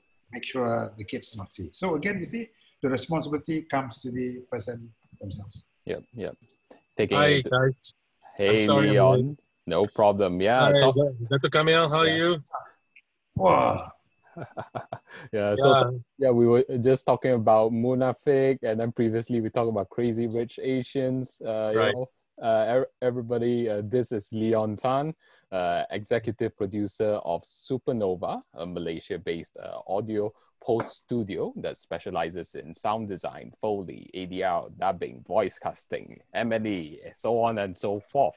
Glad to have you join us right now. Good. Good now. Okay. So where are we? I've done my part. I've done my part, and I have to drink a lot of water now. So please. Yes, Well, I mean- grab some water. Yeah, definitely. Well, Leon, I mean, with your personal experience, I mean, it could be on the, how these incentives came in, to actually provide more jobs. And, Right. Okay. First of all, just a quick background. Yes, I am a producer for audio posts and stuff like that. But also I am a producer of films, right, and things like that. So, and Dato Kamil has known my struggle from the mid 2000s, frankly. So, one of the elements that I think the rebate works is because people don't seem to understand that a rebate is designed to stimulate economic growth as opposed to just subsidizing a production. Because the reality of what's happening out there in the world is that when productions, especially big productions, and mostly from the West or from China, want to house their production in a specific country, it's more than just the fact that they have talent and infrastructure. They need to have, they're attuned to the fact that the government of those countries are willing to help bear the risk of making this production. And that's expressed in a rebate. So it's not about subsidizing something, or it's not about bankrolling something. It's about, I will give you this portion of money, of funds, to help your production, to defray the cost of your production in return for you putting up the production in our country, utilizing our talents, our infrastructure, and our resources, right? And of course, the number is small. So for the, say, 10 million spent in Malaysia, we'll give you 3 million. But the reality is that 7 million is spent in Malaysia. So what you have here is an economic engine. That's what you do. And that's the heart of rebates. And before anyone says, oh, but does it work? Well, I can tell you from my own observation that Canada, the UK, various American states, Australia, all South Africa, all have benefited from building a world-class media industry on the backs of rebates. Now, I'm not saying the rebate alone solved the problem, but it is an essential pillar of several pillars to boost the media industry, right? So I do actually welcome the idea of a rebate, certainly. And, everyone's saying, wow, Mandalorian, blah, blah, blah, fantastic. It's as if the rebate is new. Guys, Dato Kamil knows this. It's not new. It's been around since 2013. It's just that right now people have understood that, hey, I can use this rebate as part of our story, as opposed to just being a general government policy, right? So that's where I stand in terms of the rebate, certainly. Mm-hmm. Yeah. And Dato Kamil shared with us a comprehensive background on how the rebates has applied across the years, and the different kind of films that it supports. And he really opened our eyes into the powerhouse of Malaysia's post-production industry, including like yourself, Leon. Yep.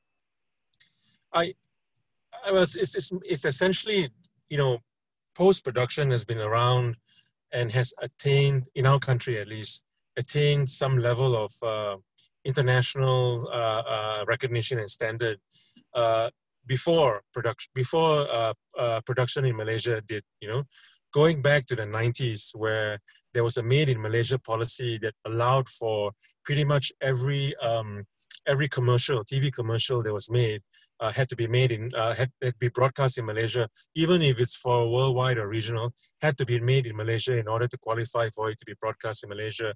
That essentially helped the post-production industry grow in terms of A, upskilling themselves, and B, attracting talent from overseas to make a home in Malaysia and build a post-production career and business right here in Malaysia, right? So we've had a long history from going back to the 90s, and we then transited from short form, which is commercials, to long form, which is film. And that's why I'm always happy to say, confidently, that if anything else, Malaysia right now, what it can offer to the world in terms of production is its post-production, certainly, both visual post and audio post, and increasingly visual effects, as you have seen in the fact that The Mandalorian all got FINAS rebates because visual effects was done here. Now, I just want to say that as far as I'm concerned, the fundamental aspect of why stuff like Mandalorian and so on was made in Malaysia was that first, the recognition that the talent existed, right? And then the rebates became the sweetener to close the gap. You know what I mean? So it's not about, hey, please use our people, I will throw money at you, but our people are not very good. No. Our people are world-class, certainly from the post perspective. And I look forward to the fact that together we'll make the other jigsaw puzzle of our industry attain that level of world-classness, essentially. Yeah. I just want to talk a little bit about, I think Dato Kamil must have covered it while I was away. We all talk about rebates and government support and stuff like that, but essentially these things are just one pillar of several pillars needed to prop up the industry so it can attain and maximize its potential. And one of them is that, I think I heard Dato Kamil was talking about content, right? The idea of content. Now, it's more than just making content that looks good. It's got to tell stories that would drive our people to want to watch it, because it's so competitive. What's the point of making a very expensive Malaysian film, but our storytelling standards are not as good as other countries? Essentially, people in your challenge is to tell a story from Malaysia that someone in Sweden will watch, or someone in South Africa or in Canada would watch, and the first thing in their mind isn't, oh, this is a Malaysian film. The first thing in their mind is, I love the story. That's the heart of it, right? Now, in order to do that, and I listen to all these, ministers talking about road to Oscars and stuff like that. I was just talking to another industry friend a couple of days ago, and we came to the conclusion that if you want to go into that level of recognition that you are good storytellers and you're good quality filmmakers, right? To reach that level of Oscar, and Oscar essentially to me doesn't mean just the Oscars, but the Cannes Film Festival, the Venice Film Festival, the Toronto, all that kind of stuff, that kind of level of recognition. What happens here is that the government right now can do one thing that costs no money at all, zero, doesn't cost a cent. You don't have to throw money at this. And that is to remove censorship. Just remove it. Let people tell stories the way they want to tell. Cost you nothing, bro. Cost the government nothing. Just simply remove censorship. Because, I've even seen the public sector talk about how Korea represents it's like a role model for us to follow, right? In terms of winning the Oscar for Parasite. Have anyone actually watched Parasite? It is an indicting, scathing critique of Korean society. It's what it's about, right? Can you imagine if a Malaysian told a story about a scathing critique of Malaysian society? That's not going to happen because of censorship. It's impossible. But it's that story that eventually went to the Oscars. So ask yourself this question: are we asking the right questions? Are we doing the right things? We have the aspiration, but do we know how to get about it? How about putting policymakers and leaders in all these positions of where they can enable this to be, fundamentally people who understand film, for one thing, people who understand the industry, as opposed to just being administrators, because increasingly this is not a hobby. This is a livelihood for thousands upon thousands of people in this country. And many of these people have proven that they can work in world-class environments by looking at, Marco Polo and Mandalorian and all that kind of stuff. So Malaysians have proven it. Malaysians overseas have proven it. Adele Ng now writes scripts for Crazy Rich Asians and Raya. She's Malaysian, right? you know, Henry Golding, wow, you know, our boy is doing great in Hollywood, right? James Wan is a great director. So it's clear that Malaysians can do this. The thing that holds the rest of us Malaysians back must be a very, very open and critical examination of how we administer the growth of this industry, right? So setting a bar by saying road to Oscars, that's all fine and good, right? But let's talk about things you really need to do. And I believe, and I think many of my people, my colleagues believe in this industry, is to remove censorship. Cost you nothing. Let people tell stories, bare bones and all. Start the process of telling honest, clear, self-examining stories, because ultimately these stories are the ones that touch the heart of people, in my opinion. Not some big, you know, sorry to say, big, epic, you know, patriotic stories, you know, not that. It's essentially everyday stories. Like for me, for example, one of the best Malaysian films ever made, if not the only one ever made, is Guang. Have you guys seen Guang? A story about a brother, I mean, a young man whose brother is autistic, right? Set in Ipoh or KL, I can't remember now, right? Yeah. That's a great story. It has nothing to do with how great Malaysia is. It's not even in Bahasa Malaysia for one thing, but it is a truly beautiful Malaysian story. We need to start dismantling all these trappings that try to define us, define what a Malaysian story is, while at the same time trying to pander to some political ideal, you know? Sorry, I'm going to say it out loud, you know? And if you want to talk about a great, thriving, exciting, billion-dollar Malaysian film industry or screen industry, right? Start with removing censorship. Start with that. Yeah. There you go. Yes. So Dato Kamil, I see that you're ready to share, ready to burst. We touched on some parts of it earlier. Right. Sorry, you get me? Yes, we did touch. So Leon is what I call, he is on the ground. He's got his hands dirty, unlike me. I mean, I'm just an armchair critic kind of thing. But yeah, the points are all there. Although the only thing that I would like to add is that he says censorship is one of the important elements. Whereas I would like to say that censorship actually is not the reason for not to have creativity, because creativity knows how to circumvent censorship. Now, Leon, I know we may have discussed this before, but it's a bit like saying even the best films that I consider the best films made in the world today, if I look at some of them, they were made at a time when censorship was still very strong in Europe. But they still remain classics, they still remain masterpieces because the director or the writer or the production knows how to circumvent. So it's just like telling plenty of things without actually showing it. Now that's number one. But I will agree to some extent that censorship on what is the reality of Malaysia to some extent should also be removed. For example, if I want to make a story about, what's the name of that stripper? Rose Chan. Yes, I would have no problems with a biopic about that, because to me, it's not about Rose Chan, the stripper. It's about a changing Malaysia.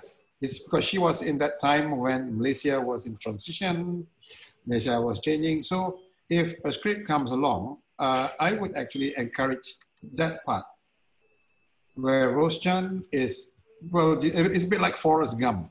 Forrest Gump is there, but actually it's the history of the United States. I mean, I would go for that. Although Malaysia right now, I was telling Ying Tu just now that because of the COVID, a lot of people are now being exposed to what's available on Netflix. So I think a new generation of viewers will also be coming up, will be asking the same question as you did. I mean, why, you know, on a small screen I could see this, but on the big screen, I think. And secondly, why can't I make films like that? So yes, Malaysian issues. Like I've always been asking, you know, if I make a film about Malaysia in the 1960s, when Miss Malaysia was still being allowed, I mean, how would the censors approach it? I mean, the setting is 1967, 68, right? Where there was still no rules, and you could see advertisements where You know, people were drinking Guinness Stout and advertising and all that. So if you go into that era, would you tend to block? I would say they shouldn't, because when you reflect that era is the correct era and whatever attributes that come with them. Mm-hmm. Yep. Yeah, and then I guess, like, you know, with what Leon shared about censorship, yeah, it definitely nudges the creatives to work within the framework of safety, because they're so afraid of the repercussions from the authorities. So I think it's also in a way because as storytellers, as, you know, people who go out there and create things, we must be allowed room to push the envelope, you know, to see what really works in the market. And I do agree with Leon in the sense where, you know, there's a certain level of rawness in storytelling where you just have to break through the boundaries of censorship, where people can really get it and feel it deep within their hearts, right?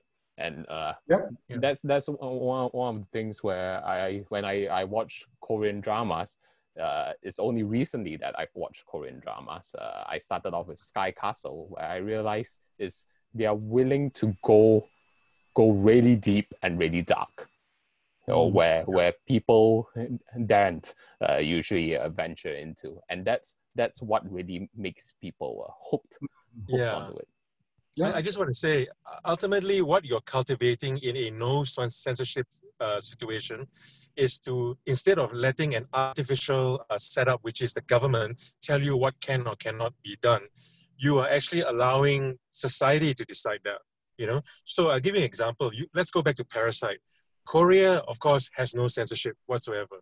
They can decide to make a film like Parasite that is extremely visceral, gory, you know, sadistic, whatever, and say, hey, that's so Korean society. But no, they chose a wonderfully amazing metaphorical story of two families, right? Now, you can say censorship may have forced them to do that, but what I liked was that Bong Joon-ho and his team wanted to tell a story about Korean society expressed in that metaphor. And that means you've reached the level of mature storytelling that you can tell these kind of stories, and 10 people can walk away from the film with completely 10 different ideas as opposed to one single idea. Another example I want to give you, there is a clause in our rules and regulations of film production, is that a Muslim cannot play a role where he is a non-Muslim. Silly things like that. I'm so sorry, right? A few years ago, I was given the opportunity to attend the premiere of a film, Indonesian film. I think it was called Sucipto, if I'm not mistaken. It was a story of the Archbishop of Indonesia, who was one of the founding fathers of modern Indonesia with Dr. Hatta and Sukarno, right? He was actually Archbishop, Catholic Archbishop, an Indonesian, right? So the person who portrayed the role was actually Muslim, right? And he, you know, and he basically, when they asked him, how do you feel as a Muslim, you know, portraying a role of a Catholic Archbishop? And he said, I'm not interested in the religion. I'm interested in the fact that he was one of the founding fathers of our country. So I played the role accordingly. Now, you see, that level of maturity really, really strikes me that this is not oh, Southeast Asia, things are different, you know, you live in an authoritarian system. No. We all can do this. But what I'm trying to say essentially is that we don't need the government to tell us this. We don't. We should allow ourselves to explore. Yes, you're going to get a few, you know, exploitation films in the beginning because everyone gets excited, for sure. But sooner or later, people will calm down, you know? You notice that when Netflix, which has no censorship, right? There's a lot of nudity in it, but people get desensitized, right? You don't get excited anymore, right? Similarly, you get past that hurdle, right? When you make films. And sooner or later, everybody is just going to make films because the story needs to be told. Exactly like you said about Rose Chan and all that, you know? Because right now, our society is so infantilized because we have been forced. We have been guided by censorship, right? The reality is that exactly as you said, Dato Kamil, someone should watch a Rose Chan film and say, instead of saying, oh, I want to see it because it's all about nudity, and more about, wow, this is Malaysia in transition. What an amazing story. Just like people see Parasite. and say the same about Korean culture. We need to get there. And in my opinion, that's where you can finally say, yep, time for the Cannes Film Festival. You know, we need to get there first. So it is not about telling big patriotic stories or throwing money at films. It's about allowing people to tell stories the way they want it told, and let the evolution take place. It takes a generation, but it'll be done. You know, you know. Well, it comes back to the education side again that I was referring to earlier. Oh, that's another pillar for sure. Yeah. So we were talking earlier about, let's say that if we focus on, how shall we say it, elephants can fly type of imagination, even at the preschool level, then you will find that some of these guys might later become the chief minister or the head of the censor board in one, you know, in a decades or 2 decades time. And that's where the changes will start to take place. So I am making that reference that this is what is missing at the school period right now, where you can accept things like you can agree to disagree. That if you don't want to see a particular film, you don't have to criticize those who would like to see the film. So maybe under our present circumstances, that's how censorship or the elements of restriction will slowly sort of fade away. And of course, COVID has actually exposed Malaysians to a lot more than what they're used to. So can you imagine when this is all over, somebody might just say, hey, even that 2-piece bikini is no longer something to worry about. I mean, starters, right? And the teams, especially. I know you mentioned about the teams.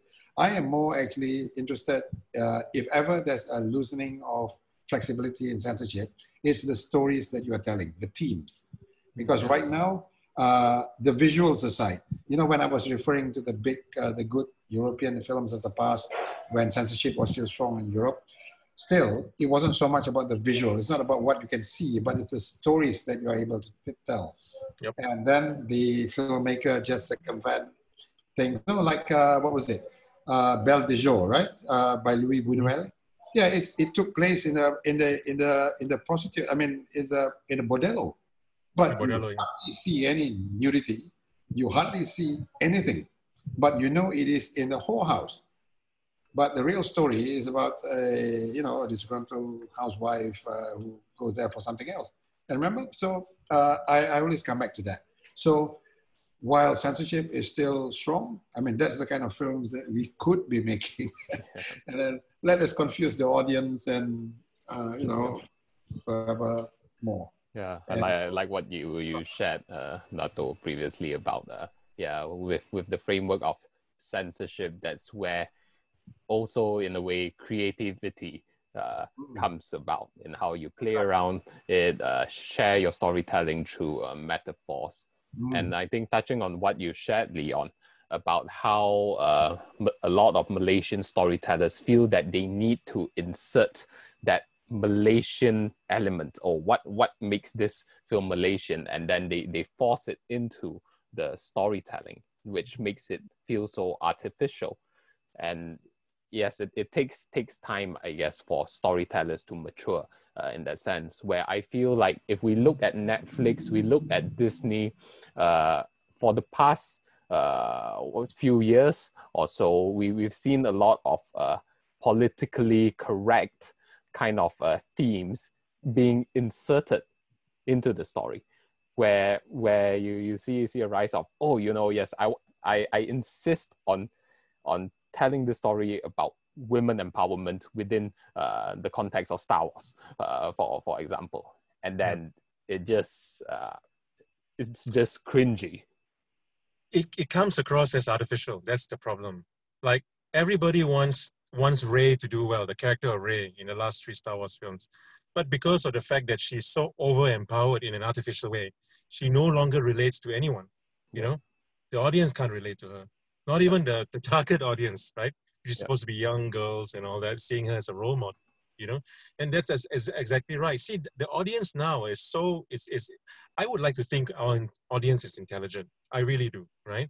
And they can smell PC-ness. They can smell self-censorship. They can smell things like that, right? But if you talk about a case of, I come back to Parasite, Bong Joon-ho could have made a film that was straight balls to the wall intense, but chose to use a metaphor he had the choice to have made it as visceral as possible, but chose another way to express it. Now, here's where you understand that I want to get across this message as best I can without alienating my audience. And I can still do it in a world where I have no censorship. Man, when that happens, we are master storytellers. We're good at it. And we're not only telling stories for our people, we're telling stories to the world. And that's why you get an Oscar, my friend, because Parasite story was a global story, although it was completely Korean in every way, right? How do we get there, right? How do we get there? And I personally believe, relax censorship if you can't remove it. Be far more, put people in place in our public sector system that watches over our industry, that understand film, that are intuitive about cinema, right? And beyond cinema too, because as you and I know, someday cinemas may not exist thanks to COVID-19, right? But it will transit into other forms of screens. Have people think about things like, oh, instead of going to the Oscars, how about setting up an education system where we empower filmmakers? In fact, the word filmmaker sounds archaic. Content creators, right? To tell screen stories, whether it's on a 40-foot screen or this very screen I'm watching now on a phone. How do I get there? How do I connect? Because that's the beauty, right? At the end of the story, and I know Dato Kamil agrees with me, we started out drawing paintings in caves, right? 40,000 years ago. It's not how it gets expressed. It's not the channel of expression. It's the way you express it. And we lack that, I think. We spend too much time looking at technology. Yep. Oh, yes, let's spend money on infrastructure. Let's spend money on whatever, software, we like for me, our animation industry has got, yes, we are way ahead in terms of CG and 3D, but we really suck at 2D animation because very few of our animators actually know how to draw. Can you believe that? And they're animators, right? Because they rely on software to create the models and everything for them to do the animation, right? But you look at all the great animation countries that we are inspired by, right? France. Let's put America out for a while. Look at France. Look at Japan. Look at Korea, China even. They all start by drawing, right? We're missing these elements of arming our young generation to tell stories. We're missing that. We're relying too much on infrastructure and technology. Like, oh, I got to get the best camera to tell a story. Well, to me, you're a DOP if you can take a phone and shoot footage that will move society. After that, the camera you use is bonus. You know what I mean? Yep. That's how I feel, anyway. And similarly for screenwriting too, script writing is essential, right? I still know of Hollywood studios who refuse to look at proposals and decks, visual proposals and decks, because they find it that it is too, it wouldn't be representative of the story. They're just trying to sell the story to you. So they always ask for one thing, you know what? Please send me the script. That's all they want. They don't want trappings. They don't want, they don't want how visually exciting it is. No. Send me the script. Because if they can be moved by words on a page, everything else is forward. You know what I mean? Yeah.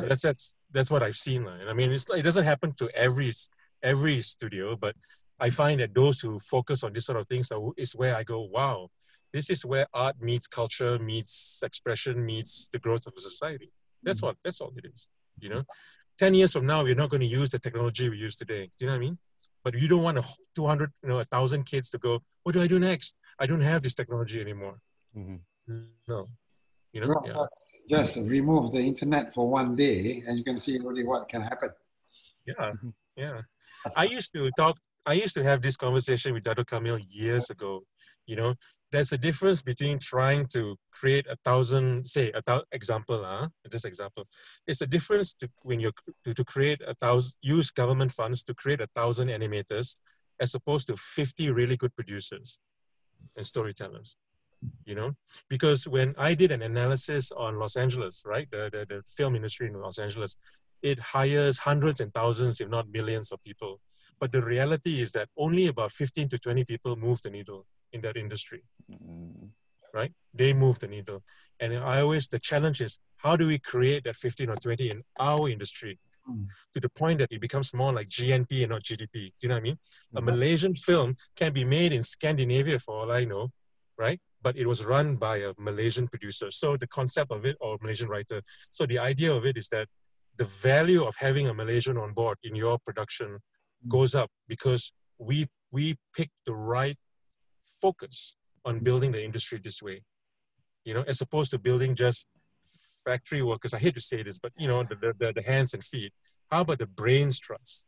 You know, the brains trust. And again, it comes back to what I think Dato Kamil agrees on, is that you start first in the public sector by arming the public sector with people who understand film.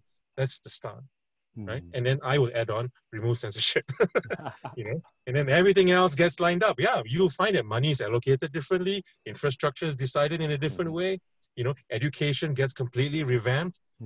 It all follows from that. It all follows from that, you know. That's how I feel. Yeah. Yeah. Good points, yes. Yeah, and I think what you share is it's really embracing the power of storytelling that already lies within us.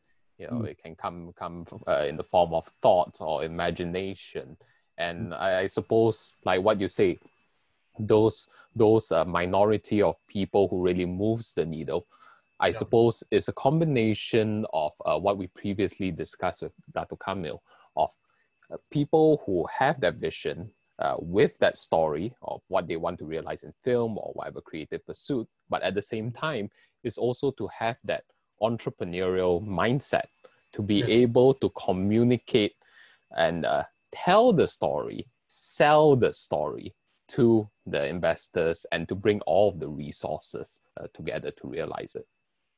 Yeah. This could be a completely different Zoom meeting just to talk about entrepreneurship in the industry. But I just do want to share one thought. You know, I meet many directors, writers, and producers who say, "Oh, it's so hard to sell my show. You know, it's so hard to convince people to send to invest in it, and so they want the government to just give me free money to make my film." Right now, in some ways, that aspect should exist in order to stir the grassroots creativity of especially new filmmakers, right? But the reality is that to have a set and entrenched group of filmmakers continuously rather turn to the government to give them money to make their films, as opposed to arming themselves with the right internal discipline to know what kind of film needs to be made and what kind of film can be marketed out there. If a distributor doesn't want your film, that's a natural no, that the society may not want it. It's a natural sieve, you know, a natural filter, right? I always tell people that, hey, if your script has been rejected 100 times, it doesn't necessarily mean it's a bad script. It means it's either not this time, right?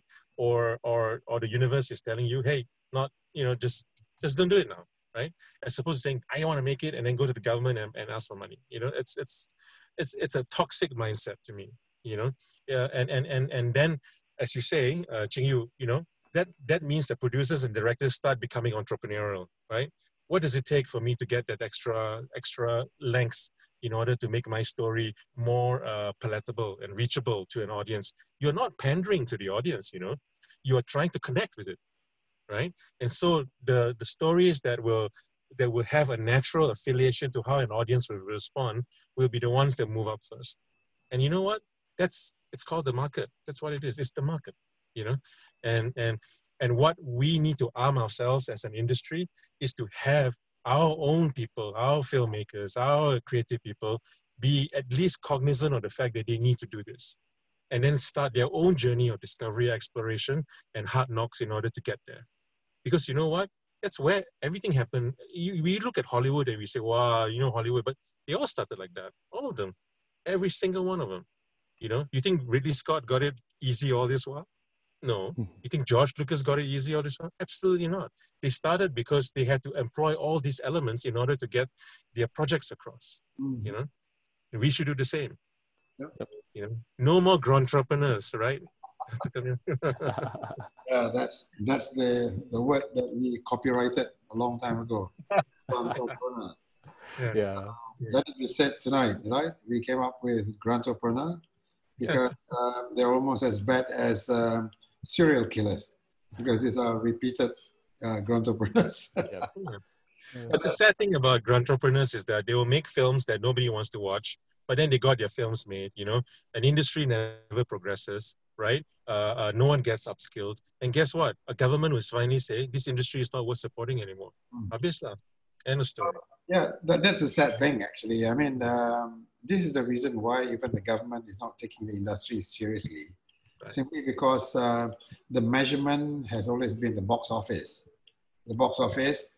And that is why we have always been trying to encourage the only way where, you know, to put your money where your mouth is kind of thing is if you make a film with universal stories, then you can sell it to the rest of the world. I mean, it goes round. And sometimes even that, even without the dollar sign attached to it, the fact that a Malaysian film has traveled to 55 countries or festival and all that is sometimes something which the public will see in a rather positive way.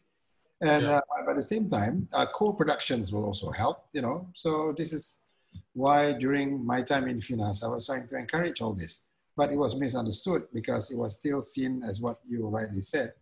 Still, it was all about the box office thing, something to do with the fact that to become successful abroad, you got to be successful locally. Yes, which I agree. But then when everybody thinks about just local, then nobody starts to think about whether, you know, that particular film or that particular story can travel the world. So that's why we've got very few and far between. Eh? And don't forget 2019, last year, the 3 biggest box office successes were all animated films. That was last year. So, yeah, so I mean, we talk about giving grants to the industry. So, and also about the protectionist policies, which you mentioned, Leon, about made if something is to be advertised in Malaysia, it has to be made in Malaysia, for example.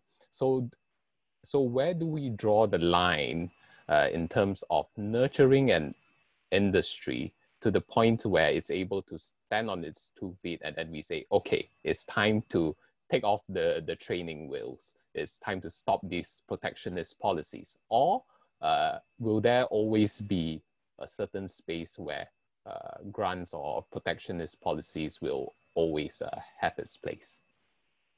Okay, speaking from a producer's point of view, I can give you specific examples of how it may be able to push our industry forward, even with grants. Now, I'll give you an example. In my opinion, if I was someone who's issuing a grant, the first thing I'm going to check when a project comes on board and a team comes on board asking for a grant, the questions I'll ask is, this grant, what is the component of this grant against the production budget, right? If it is 100%, okay, you're lazy. You didn't even bother to check the market. You just want to make the film because shocks sendiri, you know what I mean? Yeah, but if you're saying, I have secured 70% of this money from blah, blah, blah, blah, blah, I just need 30%, sir, right? In a grant. Now, that's a different conversation. You did your homework. You went through a lot of discipline of trying to convince other people, right? And so on and so forth, number one. The second element I'll ask is that, have you got a distribution strategy plan? Most people who want grants at 100% will have none, zero. They'll just want to make the film and figure out how to sell it later, right? But if that person came in and say, hey, I have interest in this distributor in the US, that distributor in UK, whatever, these are the letters of intent. I understand you can't get a contract now, but at least you got letters of intent. It means you did your homework. It means your project was vetted and accepted by foreign distributors and platforms, or Netflix or View or whatever, right? So all these things point to me that, you've at least made it look like if I send, if I give this grant to you, it's going to be properly utilized to complete all this. I don't even have to vet the film or the story or read the script, you know, because we shouldn't be in a position where we are, you know, it's also objective that we say, oh, I don't like the script, I don't want to give you the grant. That's nonsense. So you don't happen to like romance films. That's too bad, you know.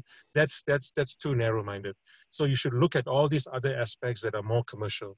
You did your homework. You've got distributor interest. You've collected 70% of the budget already. You just need a gap. It's called gap financing in our industry. I just need the gap finance, and away we go. right? Now that makes the conversation easier to give a grant, right? Than opposed to, I have no idea whether your script is good enough or whatever, right? That's essentially how I'd approach it. Yeah. Yeah. I guess it's also in a way of saying where, you know, to show that you've really got skin in the game rather than just looking for handouts. Oh, yeah. Yeah. If you want free money, you got to work for it, you know? You have to work for it. Yeah, absolutely. You got to show that you should give it to me as opposed to the other guy. It's a competition because I did all my homework. I've got all these people behind me, right? And this is where it's going to go when it's made. Yep. It's amazing, you know, for you to convince a distributor who has not seen your film before to commit before the first day of principal photography. And you know what? It's even better when they like your idea so much, they'll even put up an advance, you know. Imagine. Once they have the advance, then the distributor is caught already. Now they have skin in the game because if they don't distribute your film well, they can't make back the advance. These are all the things that would help a grant program decide whether that project is legible or not. So sorry guys, sorry producers out there, got to do your homework. Got to make it work. You know? Yeah. Oh, yeah, that's true. Yeah. Oh, yeah. The only thing that I would like to add is the confusion here has always been between funding and financing. Right. And financing. Grants are always necessary, especially for those who are starting up. You know, Ching Yu will understand, and Leon too, when we talk about seed capital, the startups. Yes, grants are really there, to be honest with you. We all know, even for the film industry and the ICT industry, it's for the startup. So it's a bit like, yes, it's free money, but free money with a purpose. It's the problem comes when some people get confused with that and financing. That's when you were talking about just now the 100%. You know, you're not looking at the other things. But let's say you're making something for the first time. You do need some seeding. And that's what the grant is all about. And if you look at other countries, script development and all that, were all funded by grants, simply because the script is developed with the financial assistance of BBC and all that. That's the whole purpose. Our problem here with the grantopreneurs here is that becomes financing. Now, financing to me is an investment-centric kind of parameter, which is what you've just mentioned. And that's where we've got to make to divide the line. That if you are in this business, remember the difference between funding and financing. Funds, grants is different altogether. Okay. So would you say that the people who are raising finance in the Malaysian market right now has honed their skills, their salesmanship towards getting grants rather than to where they really need to get the real funding from? Well, to me, there are just two funding pools that they look at. One is the domestic funding pool. Now, even that funding pool is actually government is actually a government fund, right? Try to go to the normal banks in Malaysia for your financing. How many would actually say yes to you? So the history over the last decade or even more is just that for some reason people are making films here with government money. Now, remember I was telling you earlier about there are two support systems. What I'm just referring is just one support system. The other support system comes from the independent side, because these are the one where some semblance of that ideal producer that Leon was referring to do exist, because they would assemble their funds from all over the world. And it so happens that these are small films. Now, I mean, there are certain examples. I mean, the one that I am familiar with is the Laki Harapan Dunia, 2014, I think, right? Well, what did the producer did? I mean, Sharon, right? I mean, she went all over, got money from people as diverse as the Hubert Bals Foundation in Holland, and then a little bit from God knows where, Italian sources and Belgian and all that. But still, they get the money from FINAS as well. So, you see, this is what this is all about, really. We call this assembling the funds. And I do know that even like Guam, which was mentioned earlier, I mean, they raise the money in what we call in the industry, well, in the industry practical way, right? Because they're not depending just on one. Pre-sales were involved, and they made. Yep. I think even Jessie Tiong, when she made the kid from New York, I mean, the money was assembled through even Ma Seng development property came into the picture. So there you are. Whereas the one who get confused over that financing things, I mean, when you depend entirely on government funding, this is where the problem has come in. Because to me personally, what it has done is, it is not bringing out the real filmmakers out. These are just those who are trying to say, you know, I mean, like one of the statements that I used to say in FINAS, which I really got a battering for, was make money from your product, not in your production. You know, I mean, if as a businessman, again, Ching Yu, I bring you back to the business. If I'm a factory producing a product, I want to make money from my product. Once it is ready, then I worry about the marketing and all that. So that makes me conscious about, hey, I've got to start selling these things which I'm using my own money or which I'm using government money or a loan, right? But for the film industry, unfortunately, some, I'm not talking about all, some are still treating this as their only source of income. Right. That this is their only source of, what do you call it? Livelihood. And this is why the real guys are not coming in. So there's like a specialist group that only knows, you know, where the right grants are and all that. And they always appear again and again and again. I'm not saying that they're not being clever or whatever, but they are just robbing the opportunities from the people who actually want to make films. Of course, remember, if it's a government funding, public sector funding, your money, my tax, you know, our taxpayers' money, it is about recycling, right? It's about nurturing somebody. Doesn't matter whether it's film or software developer. He's there, he gets the right boost, right? To come up with something new, patent it, and then makes money from the product. Yep. So, but, you know, that culture somehow is still a very heavy one here. And I always get into trouble for highlighting this. Not because, you know, it's about certain people, but it's a habitual thing. It's a culture that has been around for, well, and which can also explain why our film industry never really take off properly. I think so. But that's just my view. Yeah. So there's a stagnation in a way where this money only circulates within certain circles, and thus also in a way certain ideas only gets funded. Yeah. Yes. So I mean, to look at the practical side, and I think Leon can talk about this. I mean, War of the Worlds. I mean, that was one of the, you know, one of the milestones that was created a decade ago, or more than a decade ago. But it's a co-production. Koreans were involved, Americans were involved, Malaysians were involved. So I think the sales and marketing, I mean, we learned a lot from that project. But at the same time, even if you mentioned something about, let's take some of the independent films. I mean, I like the way that some independent producers are actually collecting the funds from all over. Yeah. Yeah, getting funds from all over. And although it's small money, but the point is that is the reality. You could go to funds in Belgium, in France, to even get my, you know. And guess what? Even an Indonesian film like Malina Madura in 4X and all that, guess what? It's partly funded by Astro Shaw.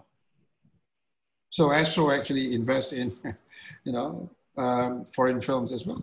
And what about that Singaporean film? What was it? The one about the gallows, The Apprentice. Yep. About the retiring hangman who was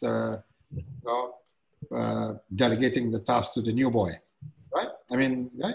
Malaysian actors, but the funding also came partly from Malaysia. So you see, there are investors, but it's just a matter of having the right producer and all that. And all I'm saying is that I really am trying to, well, not to put the blame, but trying to pinpoint that it is those repeated grantopreneurs who keep on coming back, who thinks this is financing.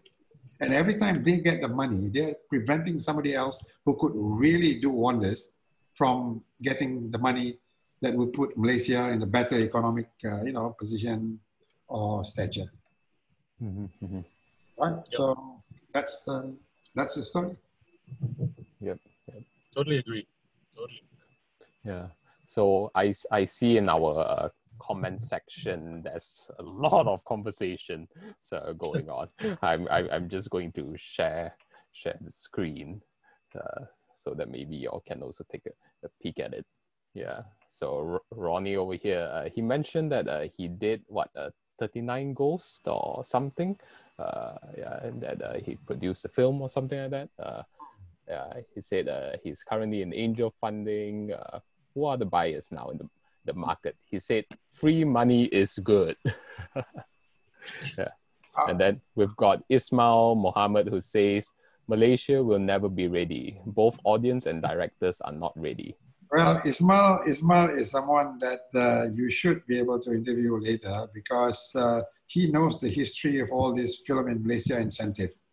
He actually made a proposal while we were both at MDEC way back in 2003. And actually nobody paid any attention to it.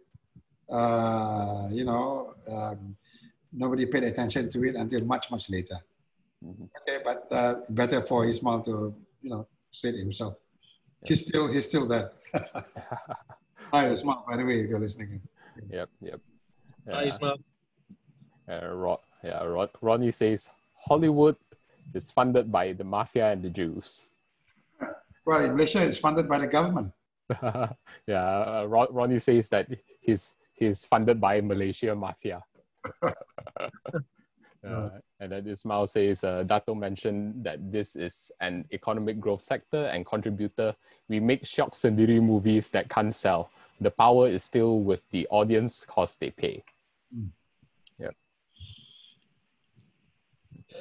In essence, that is the reality of it. Because ultimately, to make a film, you need to have money, right? So an investor would want to give you the money if they know that the film is going to succeed. And the only way the film's going to succeed is if the audience wants to watch it. That's the balance that filmmakers need to decide on how to manage when it comes to wanting to tell their own stories versus having to tell stories that the audience wants. You know what I mean? Yep. And it's not a perfect scenario. Even in countries like the US and all that, where Hollywood's been around for over 100 years, they still struggle with that, as you can tell. Yep. Right? They still struggle with that. They spend a lot of money on a film and nobody watches. They still do. That's right. Yeah. You think that they have hits all the time, but they don't. Right? So that's just part and parcel of being in this industry. Right? Every industry has its special challenges. This is our challenge. That's basically it. Yeah. But to say that, it's not going to happen, only, you can only make films that only other people want. I mean, I would say it's not so absolute. There's a balance here. Because guess what? Like what Steve Jobs say, don't make stuff that people think they want. Make them stuff that they didn't realize they didn't want and now they want it. So that happens too in our industry, right? A film turns up, nobody realizes that they loved it, and they love it, and wow, it happens. It does happen too. So like that, it's the best I can say. And I think this also applies to the industry which I come from, which is the training and seminar industry, where we have a lot of speakers, trainers who have this core message that they want to share to the market, that story that they want to tell and inspire people. But the fact is that at any cross-section point in time, there's only a certain thing that the market is willing to pay attention to. Right. So the question is, how is it that you can capture that market's attention first and then draw them into your core story eventually in the upsell? So as we go through the comment section, so Ismail continues to say, so kalau makcik yang tengok drama kat 5, produce it for them because TV stations pay. Cinemas will pay. Bila dah box office, take that money and produce your personal film. Can do that too, of course. Okay, and then he says Malaysian content creators need to learn about film content financing, and he said, yep, that's right, Dion, get financing. And then he said, yes, where's the skin at? Skin in the game. And then he said, Ismail says, you take away censorship, we get too much skin. You wish. Yeah, and Ronnie says, we are the poor producer. Let's say, okay, need some honey, Ronnie. Ronnie says, no money even to renew FINAS license. Honey also need money. Mm-hmm. FINAS license, oh, you. You know, talking about the skin thing, I remember once where I made the comment that our cinema should feature as many local beauties as well, as much as we should feature local fruits, food, whatever, local men and women. I mean, this is to make sure that nobody grows up thinking that their ideal partner would be a blonde from California or, you know, from the UK or something. So make sure our children grow up sort of desiring either, you know, local men or women, depending, and the cinema is the best way to do it. Because, you know, lots of Malaysians falling in love with Hindi stars, Bollywood stars for precisely the same reason. And now with Koreans, right? So you see, things are working. But except that, rather than having my son, you know, sort of eyeing Korean woman, I would prefer him to go after a Malaysian, regardless of, you know, where she's from. So, yep, cinema helps. So that's the skin which pays dividends because it keeps things in check. Yeah, and Malaysia has so many beauties. Yeah, yeah. So continuing on in the comment section, Ismail says, sell chendol outside. And then when get enough, close shop and pay for license lah, Ronnie. Well, I think FINAS is trying to do its best. So it's, well, we should see how, when they charge me for parking there. My goodness, I don't think they can charge actually. Did they give you a ticket, Ronnie? See. Ismail said, we approached Petronas Dato in our early days. Yeah, we did. Because we wanted Petronas to be to become an investor. And especially for documentary, when we approached Petronas, it wasn't so much for feature films, but it is to fund documentary films. Because I was with Shell before, and Shell has a very sort of a very healthy documentary film unit based in London. Interesting. So, okay, let's see.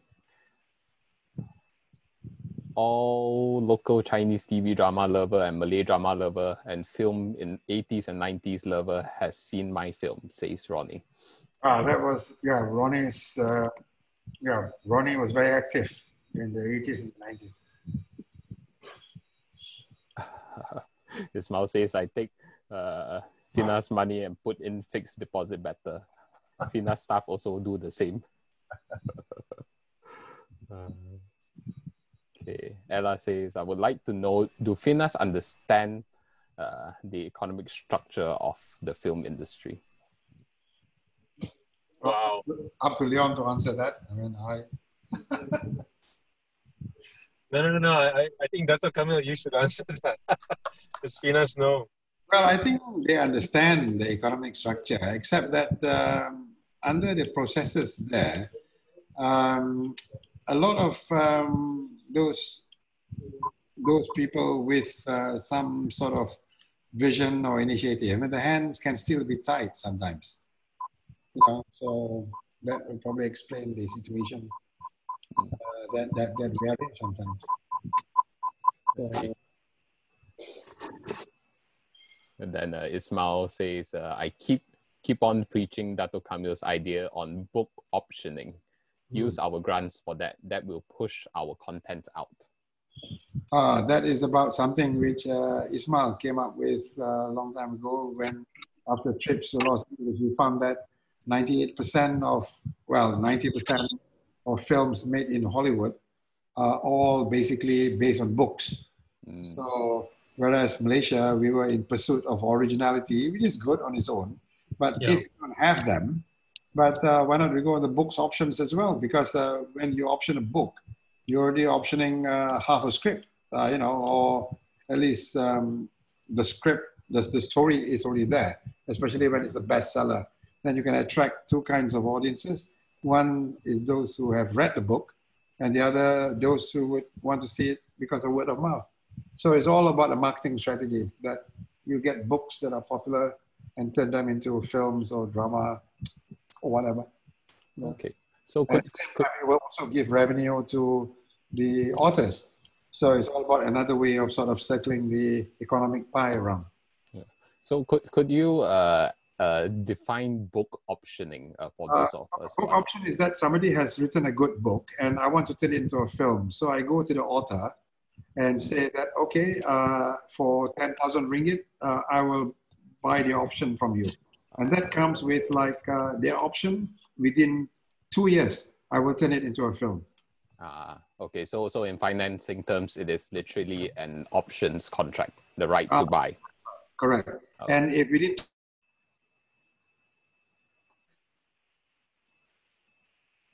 could give the option to somebody.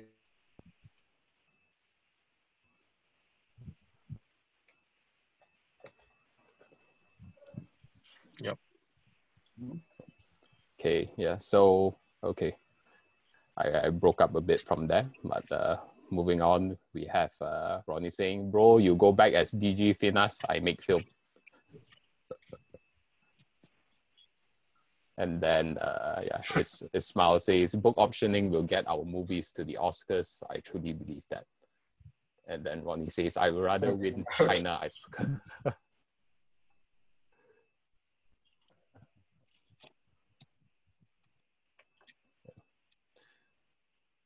So it's very interesting. And do you think that in terms of the mentality of book authors and maybe even screenwriters, are they aware of the legal framework that is available to them? And, even like what you mentioned on options contracts.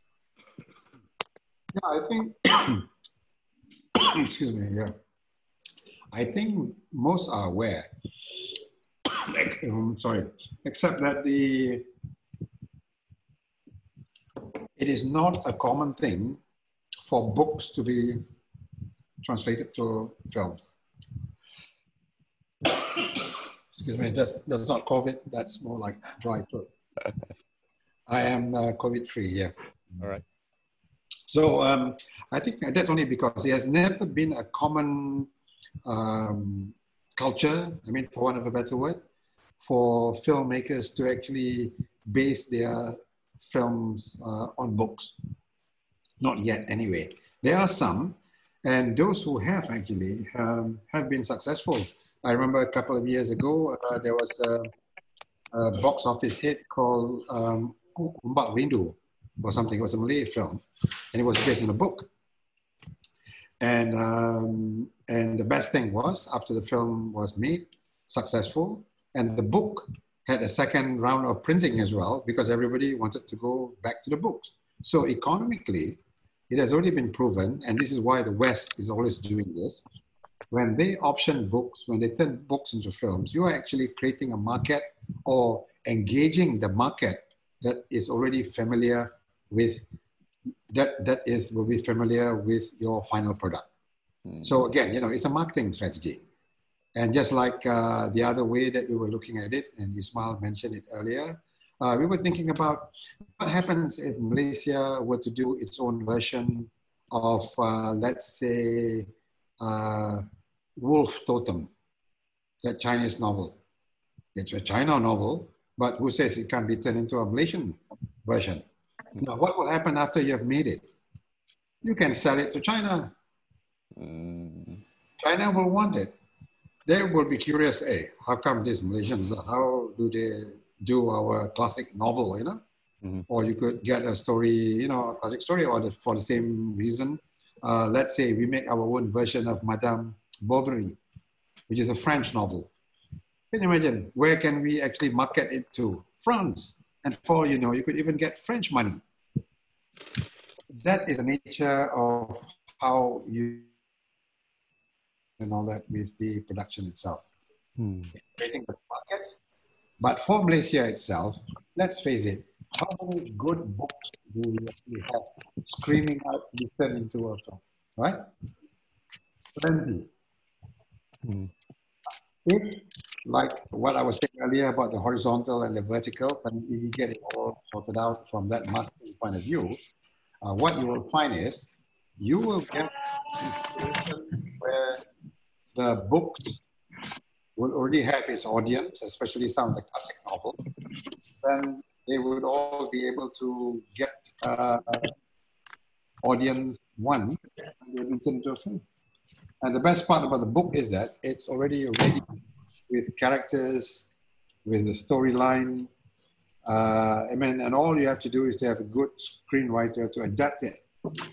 So this is something which is not new, because it has, I think most of the other film industries, I think in the UK, US, Europe, they've all get their films done mainly on books. It's always based on, you know, books that have already been published. And we should do it here too. We should do it here too.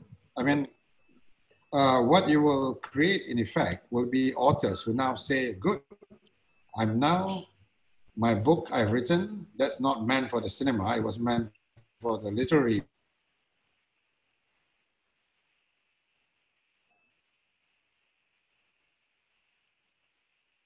Right? Just like musicians are supposed to be continuously playing music. But you look at what's happening here. Some of the best musicians from RTM are now retired, right? Why are not? Why aren't we, using, taking care of them? When I say taking care, I mean it's not so much on the charity side. If the demand is correct, right? Because remember, the government can control the demand factors. Yes, it's demand. The supply is already there. Yep. So why should age 60, well, I know I'm talking a bit about myself too, but why should age 60 be a restriction on a writer or a newsreader from the, RTM or Astro or wherever, Media Prima, right? They should be in the system for as long as they can do, right? Writers, yes? I mean, authors, musicians, what else? Fashion designers, plenty. You are in the training business, trainers, ex-teachers. That's also the other reason why I wanted the, when I was in FINAS, the archives, the archival focus to be taken seriously. Because the minute when you go into a strategic effort in creating our own national archives, I'm talking about digital archives, you imagine how many retired history teachers we can employ for them to do the, what you call it? The metadata compilation. Because what we have are just images. But one day you need to retrieve them according to keywords and all that, right? Yep. Right? And is that new? No, I know in Singapore, that's what they did with the Singapore archives. They hired all these retired history teachers who can see one photograph and then can write maybe 2 sentences. Oh, that photograph was based in 1964, whatever, right? That is for our children's children. Yep. At the same time, it is also an economic, generator. Yeah. So it comes back again to my horizontal and verticals, the one that I was telling you earlier. Yeah, I think I would like to say, yes, there are musicians that I know, who, superb musicians who are now looking for a job or having no job. But if you have a demand environment that results in all the time, you are clear about the music industry, everything is all matured, as what you were referring to earlier, all these people will be there. They are there. I mean, why are we wasting all these assets, all this talent, all this all this group of people. Yep. And that's why I think the creative industry, if properly strategized, if properly set up, I mean, it will be that great economic engine that we've been talking about. Yep. I think, yeah. Yeah, I think that's an interesting point you shared about having archives. It's really understanding that there's great value within the history of our creative industry that we can pass on generations after generations if we really want to build a solid foundation for this industry. And yeah, it certainly is a waste that you've got so many talented creatives out there whom we are not tapping into their reservoir of knowledge and experience. That's right. Yeah. So Ismail shares that I believe that we should put some skin internationally to put Malaysia on the map. Ho Yu Hang did this. We became a co-director in a foreign film. Yeah, I mean, that's from the independent side that I was referring to. So there are two support systems. The support system right now that I think has a lot of flaws is the one that is supporting the mainstream side of things. But for the independent, I think more out of necessity, because we must understand may not have the right cables into the, how shall we say it, into the ecosystem yet. So they have to find funding. But I think they are behaving more of a businessman than the other side. Because they know it's like, it's your product that sells. And it's also about putting your name at film festivals, right? I mean, sometimes you say, oh, I make an art film. Nobody wants to see it in Malaysia. But if you ask the filmmaker themselves, it's about, yes, it's okay, but my film is shown at the New York Film Festival or at Toronto or New Delhi or Tokyo. The point is that they know my name. That's how Yasmin Ahmad, for instance, we talk about archives. Who was the one who restored her film? It wasn't Malaysia, the country of origin. The Japanese restored and digitized her film. Wow. Right? So that's why I tweet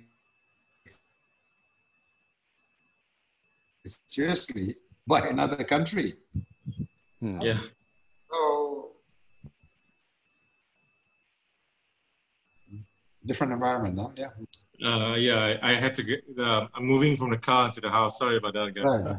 No problem. So, I mean, that's what we're saying. I mean, and also about fame. And well, actually, it's not so much about fame. It's more about creating a name, a niche. So remember that Indonesian film, The Raid Redemption? I mean, it was done the right way, right time, and it was full of good stuff. And the next thing you know, who's the actor that he was? Well, one of the actors there went into Star Wars. Both of them, actually. Both of them. That's right. They went into that. And don't forget also that there was John Wick. Going to John Wick. Yeah. So, but that's what it should be, because these guys, I mean, if our filmmakers get well known in other countries and all that, fine. They are actually carrying the Malaysian flag. And there's one more story I'm convinced that if they were to buy a Malaysian product, all they have to do is refer back to the film. I mean, let's face it. I mean, there are a couple of Americans that I met who would never agree with, well, I suppose with Trump, that, Iran is an evil country because they have seen Iranian films. And once you have seen Iranian films, you find, hey, what is so evil about these guys? You go to a shopping mall in Tehran, it looks like any shopping mall in America, except there no one is wearing a miniskirt or showing in hot pants, but they're all wearing the hijab. So what's the diff? Different cultures. And don't forget the Iranian film that won the Academy Award a few years back, called The Salesman, was based on an American play. Ching Yu? Yep. That was one of the greatest surprise that year. An Iranian film, but based on an American play. It was by Arthur Miller, which is one of the most famous American playwrights. Yep. So can you imagine the reaction of the average. Okay, it wasn't $1 million box office success, but you look at the typical American who's on the verge of saying Iran is, Iran is a terrorist threat or whatever. Then he watches The Salesman. Then he says, what the hell? Number one, it is based on our play, but they're just setting it in Iranian, the Iranian, what was it? Context. Yep. Context. Yes. That's what I meant. We take Madame Bovary, French classic, or we can take even whatever Three Musketeers or whatever, right? And don't forget, the Magnificent Seven came from the Japanese Seven Samurai. When they made the film Seven Samurai, it was supposed to be a Japanese film. Then somebody in Hollywood saw it and said, if I convert that to cowboys, then it becomes something else. So one classic spun off another classic, Well, I mean, that's the beauty. And especially now with the digital world, borderless and all that, it makes it possible for anyone to achieve all this. Unlike maybe 20 years ago, where when you make a film, it's really about a film strip, right? Yep. Use cameras, got to process the film,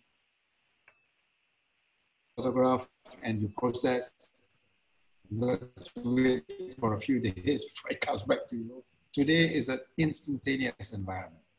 Yep. So, Yep. So let's get back to the comment section.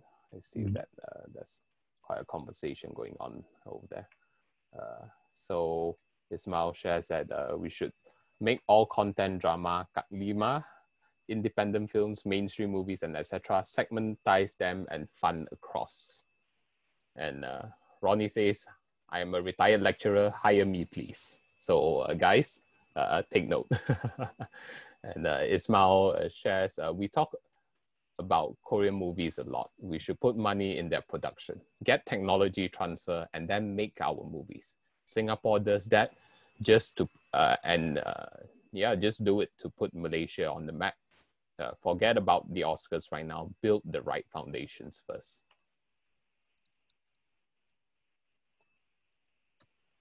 Ronnie says, we cannot write international humor story, bro. What do you think about that? Well, for me, I would say, if we want to make an impact overseas, we should try to go for low-hanging fruit first, if you know what I mean. Low-hanging fruit in terms of the genres, and the kind of genre that would be, that translates across all cultures are things like action, horror, things like that.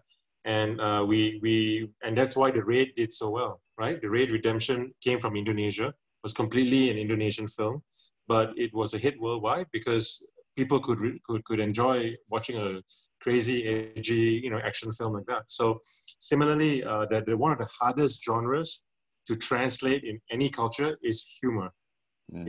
It's humor. It's difficult, right? It's difficult for an American to write a humor film for Malaysia, right?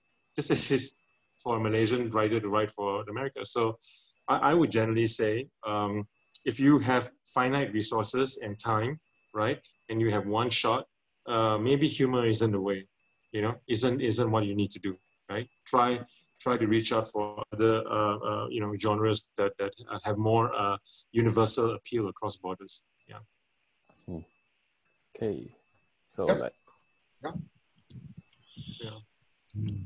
Yep.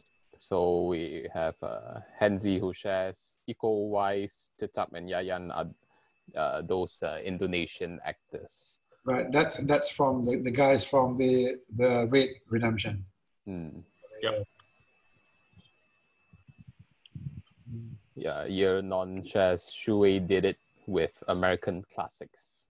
Oh, I think he meant Uwe Haji Syari. Yes, he did. I think the film Hanyut was based on the Alamaya's Folly. I think there was one of the books which is based on the French. And I think because of that, I think they did get a French release. Or is it a European release? But we need to confirm. But this is a very few and far between, where we adapt foreign novels into what I call into the Malaysian context. Okay. Then, yeah, Ismail shares, our humor is more language-based. What works is slapstick. Charlie Chaplin proved that. That's why Korean comedy films is a hit. Right. If anything, Charlie Chaplin proved is that the cinema, the moving picture is a visual medium. And to have too much dialogue in a film, most people try to avoid, because as a medium, it is really about visual. It's what you see. So that's why in Charlie Chaplin, I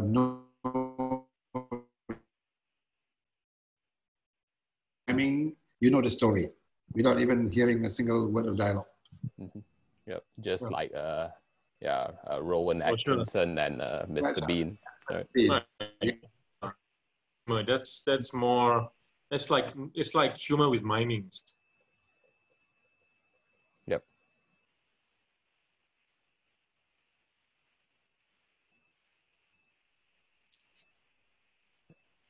Yep, I think my connection broke off a bit. So who else? Got it. The night owls. Yeah. Yeah. So I mean, since Leon, you're on the ground, and Kamil, you're advising Maxman TV. How is the film industry currently adapting to the new norm, including the cinemas, as we see a lot of them like GSC, TGV, MBO cinemas, where MBO cinemas, even the CEO came out to, well, in a way, back the public to please purchase from them. Yeah. So yeah, how is it like on the ground? How does the film industry adapt to the new norm? Well, I think the writing was on the wall when COVID first struck. In any case, that the cinema will have to comply. I think it opened up for a while, and I must confess, I managed to see Tenet before the whole thing closed down again. So, yep, it was social distancing and all that. Personally, though, I mean, I feel that cinemas should still be allowed to open. That's just my personal view. But with the, the seats, like, okay, I mean, they still won't make money. I mean, a 200-seater where you could only allow 20 or 25 to come in. But I still think that they should just go for it rather than to close it completely. But that's just my view. And I also have a personal reason for liking it, even though in a very transitory way, because then only those who really want to watch the movie will go and watch the movie. And I don't have, a lovey-dovey couple sitting next to me where the boyfriend is trying to impress the girlfriend, by talking as though he's at a race horse track, trying to impress the girlfriend, right? Because I like total silence when watching a film. So in a way, during that little period when GSC was open, I really enjoyed it. I mean, I must confess, although in a slightly, I wouldn't say perverted way, but in a slightly self-indulgent way, right? But the other thing I miss also is that the Japanese Film Festival that should have started. I was looking forward to all the films, and then the cinemas are closed. But I think they are overreacting on the cinemas. Because if you can allow 25 people at weddings and, 25 max at a function, I mean, why should the cinema be the victims, right? Yeah. So I feel like... I mean, in the cinema, people are just sitting there. They're not even interacting, That's right. Yeah. And the best part is, like I said, I mean, you are watching a film in peace.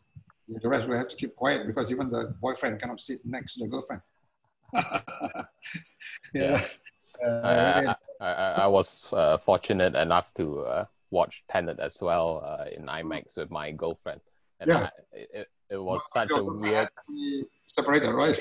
yeah, it was such a weird experience where the IMAX theater is so huge, and then the seats are huge as well, and then you've got this huge gap between me and my girlfriend. I actually wanted to tell GSC, especially because I met the GSC people earlier, that what they should propose to the government is that it's cinema but make it a 24-hour operation, non-stop. Right. Yeah, non-stop, and try to have what is known as double bills, 2 film at the same time, but Right. keep SOP. Everybody must go in with a mask and temperature checks. Everything is the same. Why? Because what is the logic of having a wedding where you say maximum 25? I think at one point it was 50. What's the difference? Except that I was explained by somebody who is knowledgeable about this thing that the cinema is what you call it, is a closed area. So things tend to move around. But isn't that the same thing in a shopping mall as well? Right? I mean, you're in a shopping mall, so you could, the aircon, the duct system. So I was looking actually for more innovative ways by the cinema operators to say, yeah, I mean, 25 maximum. Or you go on a proportion, right? Where it's a 500-seater, you can go maybe 50 maximum. But you compensate it by having your screening time sort of, 24 hours, basically what I'm trying to say. 24 if you want to watch films, and maybe drive-ins. Try to invest in drive-ins as well. Mm-hmm. Yeah, because at the end of the day, I mean, no matter how much I could watch things here at home, I still love the cinema screen. Yep. I still love the impact of being in a cinema, but Yep. as a very selfish son of a bitch kind of way, because I've always liked to watch films alone. Yep. And normally I would watch it on the last day, because I know on the last day, very few people would turn up. Yeah. Yeah, it's interesting seeing the rise of drive-in cinemas as well, and different industries are embracing the drive-in culture. Today's news was about a Penang nasi kandar place also doing drive-through kind of things. Yeah, but like what Leon mentioned just now, where will cinema move from here? Maybe at the end of the day, it's not about cinema halls anymore. It could be a park, hologram type. Those are all the signposts are all there. Yep. Because now you have augmented reality. The other one, was it virtual reality? Maybe the new cinema is people wearing not only the mask but headsets. Yeah. Then you could watch, things in virtual reality environment. Yep. And why not? I mean, even for games now, they're using headsets. They're using VR, what they call this spatial computing. Yeah, I wore a head glass once, and technically I was on a lift. It took me up to the 44th floor. And then when the lift opens, I looked down, and it was like 44 buildings down there. Yep. I knew I was actually not there, but you see how jarring it was. And can you imagine horror films of the future? Yeah. I can imagine your reaction being like, there's this famous clip of when people were first exposed to moving pictures, and then they were shown a train coming towards them in black and white, and everybody was like screaming. Ducks for cover, right? Yeah, that's right. Yeah. So it's the same thing. So a horror film, can you imagine Friday the 13th, Jason is right behind you. So which means that in the future, most cinemas like that, or what we call the virtual reality theaters, will always be built next to the specialist center or KPJ, because the number of people who are going to have heart attacks. Yep. That's another new business model, right? Complex. Yep. Yeah. It's all about the ecosystem. Yeah. So sharing again in the comment section, Henzi and the last shares. I just finished shooting a film with Aflin Shauki. We just have to soldier on through the SOP. Yeah. And then Ismail Mohammed shares, we should pay attention more to the second screen. Content makers need to explore seriously how to make money this way. The internet has less censorship. Self-regulation should be emphasized. Ronnie is hopping on the hologram idea and says, I will start hologram movie cinema.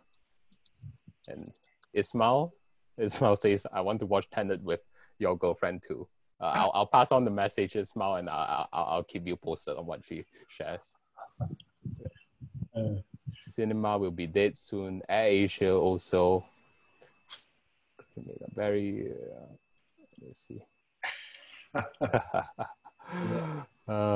This is what happens when you know, they work from home for too long. So that is this is where all their creativity goes to, yeah. Yeah. So yeah. So Leon, yeah. So what are your thoughts on adapting to the new norm for the film industry?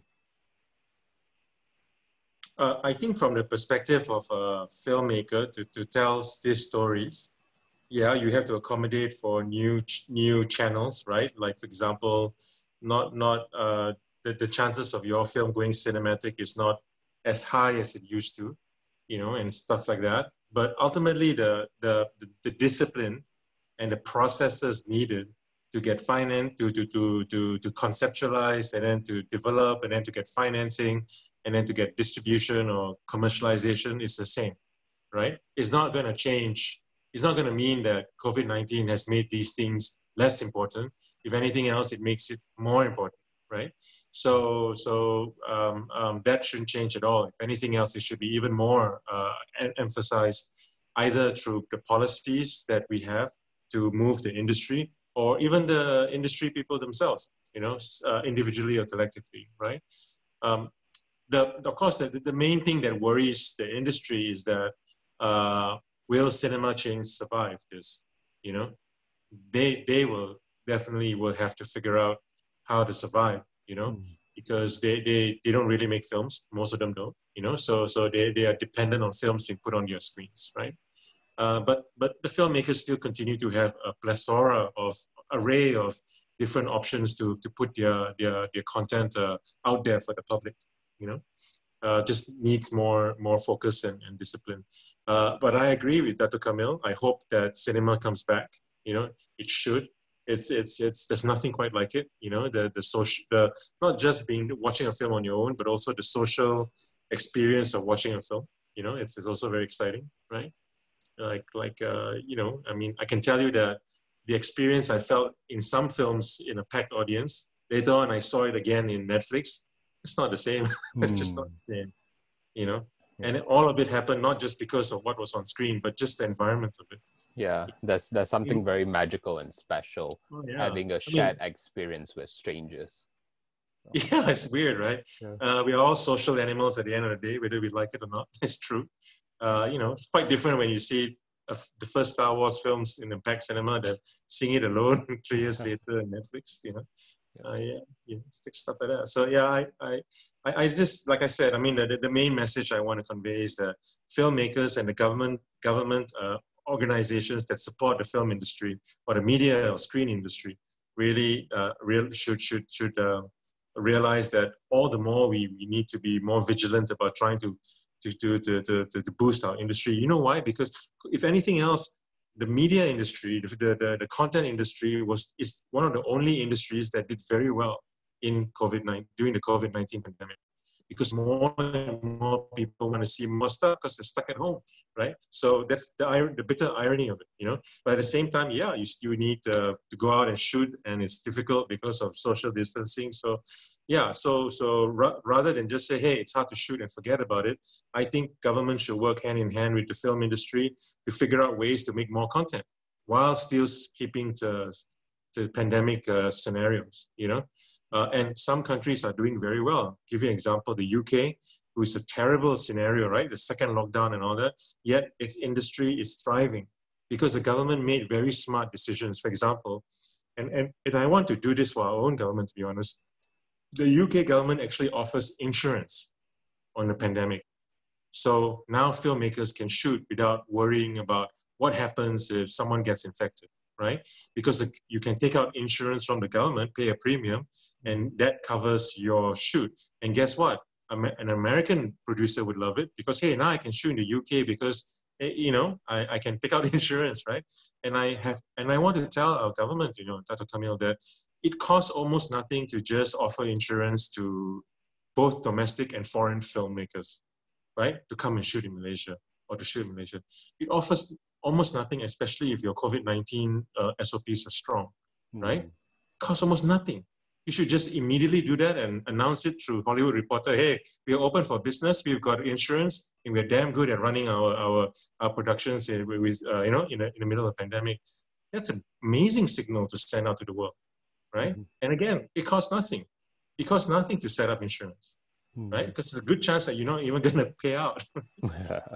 Yeah, so you've got to have good underwriters over there. Yep. Yeah, and Ismail shares, we need more distributors that can create a platform and package content that can sell. Right. I think we have a lot of distributors, you know. I mean, you just need to go to a trade show or a film market and you can see that it's all packed with distributors from all over the world, you know. While I agree that, yeah, we need good, smart, sharp distributors both outside the country and inside, I think it's still about filmmakers and people who are supporting the film industry to understand and become more, you know, communicate with distributors more and learn more about what is it that makes selling easier or better or more effective or more impactful, you know. And I have a feeling that, you know, even today I still talk to reporters, I mean, to producers who, you know, who think about the distribution last when it's so weird, right? It should be the first thing you should think of, because how are you going to get your film out, you know? But it's just something that many of them don't want to deal with because it's just so, you know, it's not their world, right? It's finance and logistics and corporate, you know? So we should try to bridge the gap as fast as we can, frankly, you know? And again, all the solutions I try to put forward all the time is low-hanging fruit solutions. You don't have to put up hundreds of millions of dollars or build infrastructure, you know. Insurance policies can be sorted out in a couple of weeks and announced a month later. Simple as that. No censorship, is just an announcement or press on the press, you know. You know what I mean? Interaction with distribution is just forums, right? Forums and workshops and things like that. Costs you nothing, but effectively increases the industry's economic engine potential. Yeah. That's what I'm saying. Yeah. Okay. Wonderful. Yep. So yeah, so you know, it's getting late. So what are some of your final words that you'd like to share about the current state of the Malaysian film and creative industry, and what's the way forward for them? Dato Kamil, you can start first. Okay, to start the ball rolling on this one, we have touched on that wish list, but if you could just sum it up, this time of the pandemic is actually the best time to review our policies and look at our track record. If the whole intention is to come up with new policies, especially post-pandemic, but still tempered with what we call the economic prerogative, this is the best time. This is also the best time to do things like the archiving, because since we are less busy making films right now, why not we do an inventory, a stock take of what we have done over the last, 50, 60 years or whatever, doesn't matter. And also this is the time to encourage people who can write with experience, their memoirs or whatever, give some funding to help them put onto the line, you know, some incentives to write books digitally or physical. Well, because in some ways, that's what COVID is all about. I mean, it's a time of reflection for most of us. And it can happen on an economic level, spiritual level, and on many levels. But as a country, you see what happens. Something natural has come along called COVID virus. And actually, part of our normal problems that are associated with Malaysia has suddenly sort of slowed down, which shows like as though, you know, the divine nature of things, right? That COVID has come along, maybe for us to just look at ourselves. This is the best time actually to start looking back at what actually have we done, what have we achieved. And this is very important for if you want to carve out the future, right? So from all angles, I mean, new business models. So in other words, this is the time to not to disallow opinions to come in, you know, like you don't select. You're not a selective, you're not going for selective opinions or some thought processes. Let everybody come up with their own views in their particular sector. Like if you ask me personally, I mean, I'm hoping that even now, right, for the relevant people in the ministry and all that, I feel like sharing, yes. I mean, I would like to share 18 years of involvement in the creative industry. But I'll be honest with you, no one has done that, right? No one has even asked or consulted about what happened. So they keep recycling the same thing again and again. And whereas I could save them, well, I mean, I'm not looking at all sectors, but at least at some specific sectors. I mean, we could be the bridge between the policies that are emerging and what has happened in the past. Why am I doing this? Because I'm a Malaysian and I want to look at the future of the film industry, the creative industry, in ways which perhaps I think some may have overlooked, right? But no one has actually approached me to come and speak on a legitimate basis. Everything that I have to say now is, for example, tonight through your Thinkers Lounge, okay, a few tweets here and there, a few FB, but the real message I'm saying is that, hey, before I die, I can actually share a lot of things with you. I mean, whoever that you may be. But the thing is that you must also be serious about it. If you're not serious about it, maybe that's why things are like this.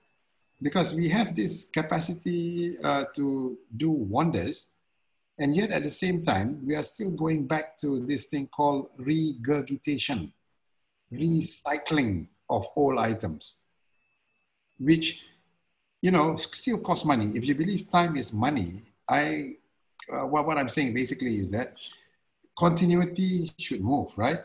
I mean, when the aeroplane was invented by the Wright brothers, it was just that they did everything themselves. They took 600 years of history, right? All the designs by Da Vinci and all the people who have died putting wings on their shoulders and jumping off cliffs, right? All that study culminated in that fateful day when the Wright brothers finally flew, what you call it, the Kitty Hawk or something, off the ground, the first flight. Ditto for many other inventions, many other innovations, and especially now, where we are talking about innovation, creativity, and all that.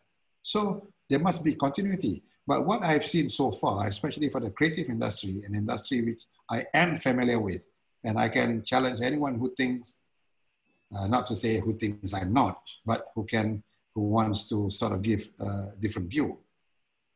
This is the industry that we know that can do wonders for Malaysia. And it is a bit sad to see that no one is interested in that continuity.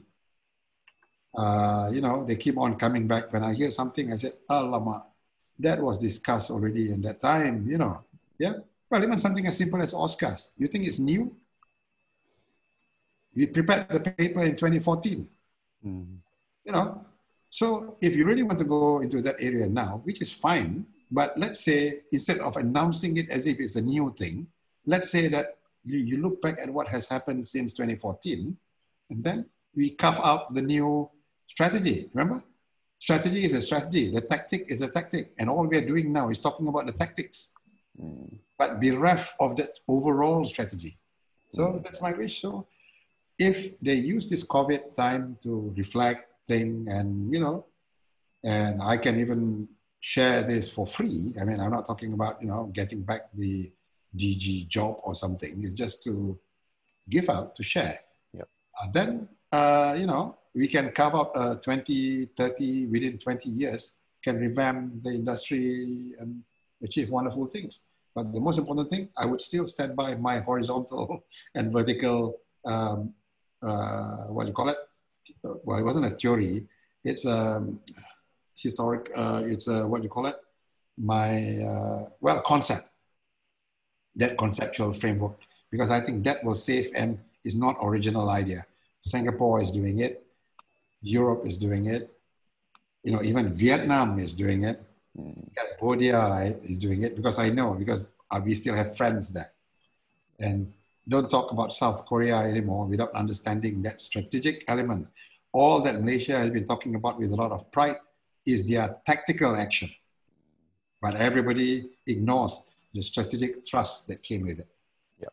So I rest my case. Okay, wonderful. I mean, okay, I have to laugh because this is, you know, I mean, it's a santai teh tarik kind of talk. Yeah. But really, from the serious side, I mean, I hope that the powers that be stop recycling, stop regurgitating, because contrary to what they may have been advised, there are still people around who knows how this economic continuity, or what you call it, this to up the ante, right, on the economic power of the creative industries. I mean, we are still around. Yeah, so Ronnie says, you know, see how my brother loved this industry. We support you, bro. Yeah, and then Ismail says, but that's life, Ronnie. Only for the few care. And then, both Ronnie and Ismail says, DG is good, bro. DG is wonderful. Change the industry. Yeah. So I mean, you know, so hopefully through our conversations, you know, we can help plant and seed the idea and facilitate more collaborations, and to really ignite this vision that you have. Yeah, perhaps we can discuss further in the future and see how we can connect and facilitate this. Yes. And and what about you, Leon? What are your final words about the current state of the Malaysian film industry and its way forward? My final words are, Dato Kamil said everything, pretty much. Pretty much. Yeah, I completely agree. Yeah. So much time has been taken to reinvent the wheel, right? Just regurgitate and reinvent the wheel as if, hey, it's my idea. This is not a time for ego. Yep. This is a time to convert economic opportunities, right? And if people say, show me your economic opportunities, there are scores of countries where their filmmaking and screen industry is contributing hugely to the economy and employment and careers, you know, and at the same time, adding to the depth of human civilization through arts, through the arts. You know, very few industries can say that, you know, to be honest, very few, you know. I remember Greg Coote, right? Remember Dato Kamil? Greg was my late partner in Dragon Slate. He was the guy, he used to tell me in his office in LA, he used to say, name me an industry where you could your product could potentially yield like 2,000%, you know, in terms of profit, right? Because you pick a film like Get Out, right, which was made for $5 million, right, and it made what, 300 million, you know, things like that. Very few industries allow even that to happen. Now, it's not just luck.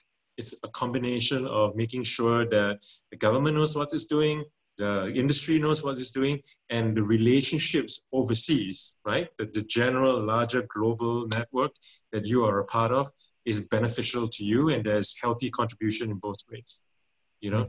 And like I said, it's not easy, obviously, but, you know, try to make the simple things work first, right?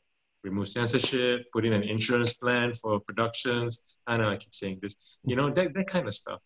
Do the simple stuff first, not the complex, oh, how are we going to change the whole industry?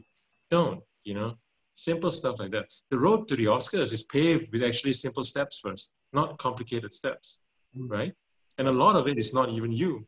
It's actually we may be talking about people who aren't even born yet, who's going to make a difference in our industry. Right? Not even us sometimes, you know? And that's why those filmmakers are right now probably 4 or 5 years old.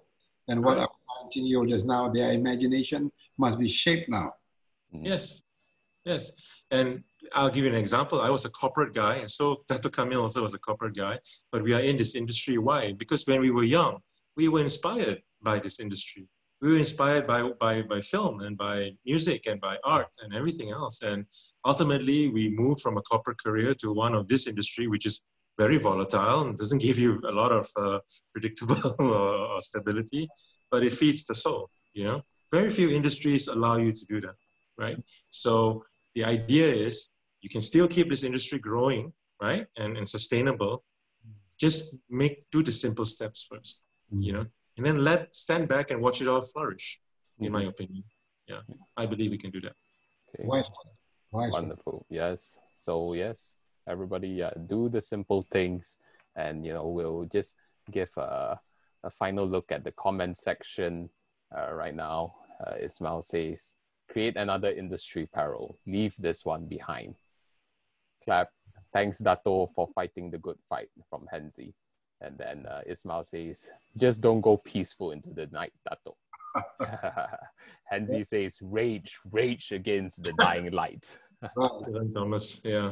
It's a pity there's MCO right now. Otherwise, Ronnie, Ismail, Henzi, we could all go to Teh Tarik with Leon and Ching Yu. We can continue on until early morning. Yeah, oh, yes. Yeah. Suddenly in the mood for roti canai now. Yeah. Me too. I got the frozen one, so I don't know how long it will take. Yeah. Yeah, Ronnie says, to survive 40 years in the industry, it's not easy, but we did it. Yeah. So I mean, if there's anyone out there who feels that, you can contribute to this cause, the resources are here. We've got the wisdom of Dato Kamil, and the forward-thinking thoughts of Leon, and dirty and hands-on in the industry. And of course, our wonderful people who have joined us during this session. Feel free to connect with each other and make a difference in this industry. So, with that, I would like to thank our guests, Dato Kamil. Thank you for coming on board, sharing your love for the industry, of your wonderful insights, and the history that you bring to us, to share with us the context of the Malaysian industry, where it is now and where it can be. And thank you for inviting Leon. Leon, thank you for joining us. You've shared very valuable insights, and really it's good to hear from people who are actually on the ground making things work. Thank you. Thank you very much. Yeah. Thank you. Yeah, so hopefully I'll be able to have the both of you on again sometime in the future. And to all of our guests who have joined us live and who are watching this after this live session on YouTube, yes, do find this channel on YouTube. It's the Thinkers Lounge, and subscribe. I will post the video over there.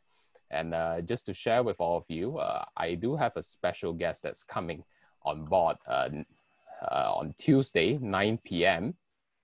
His name is Samuel Isaiah. Right, yes. Samuel Isaiah, yeah. That's the Malaysian teacher who made it for the final 10 for the US 1 million Global Teacher Prize 2020. He went viral because of Stephen Fry giving him a shout out. So yes, do join us on a Tuesday, 9 p.m., same place. So, we should make a movie about him. Certainly. Malaysian movie, yeah.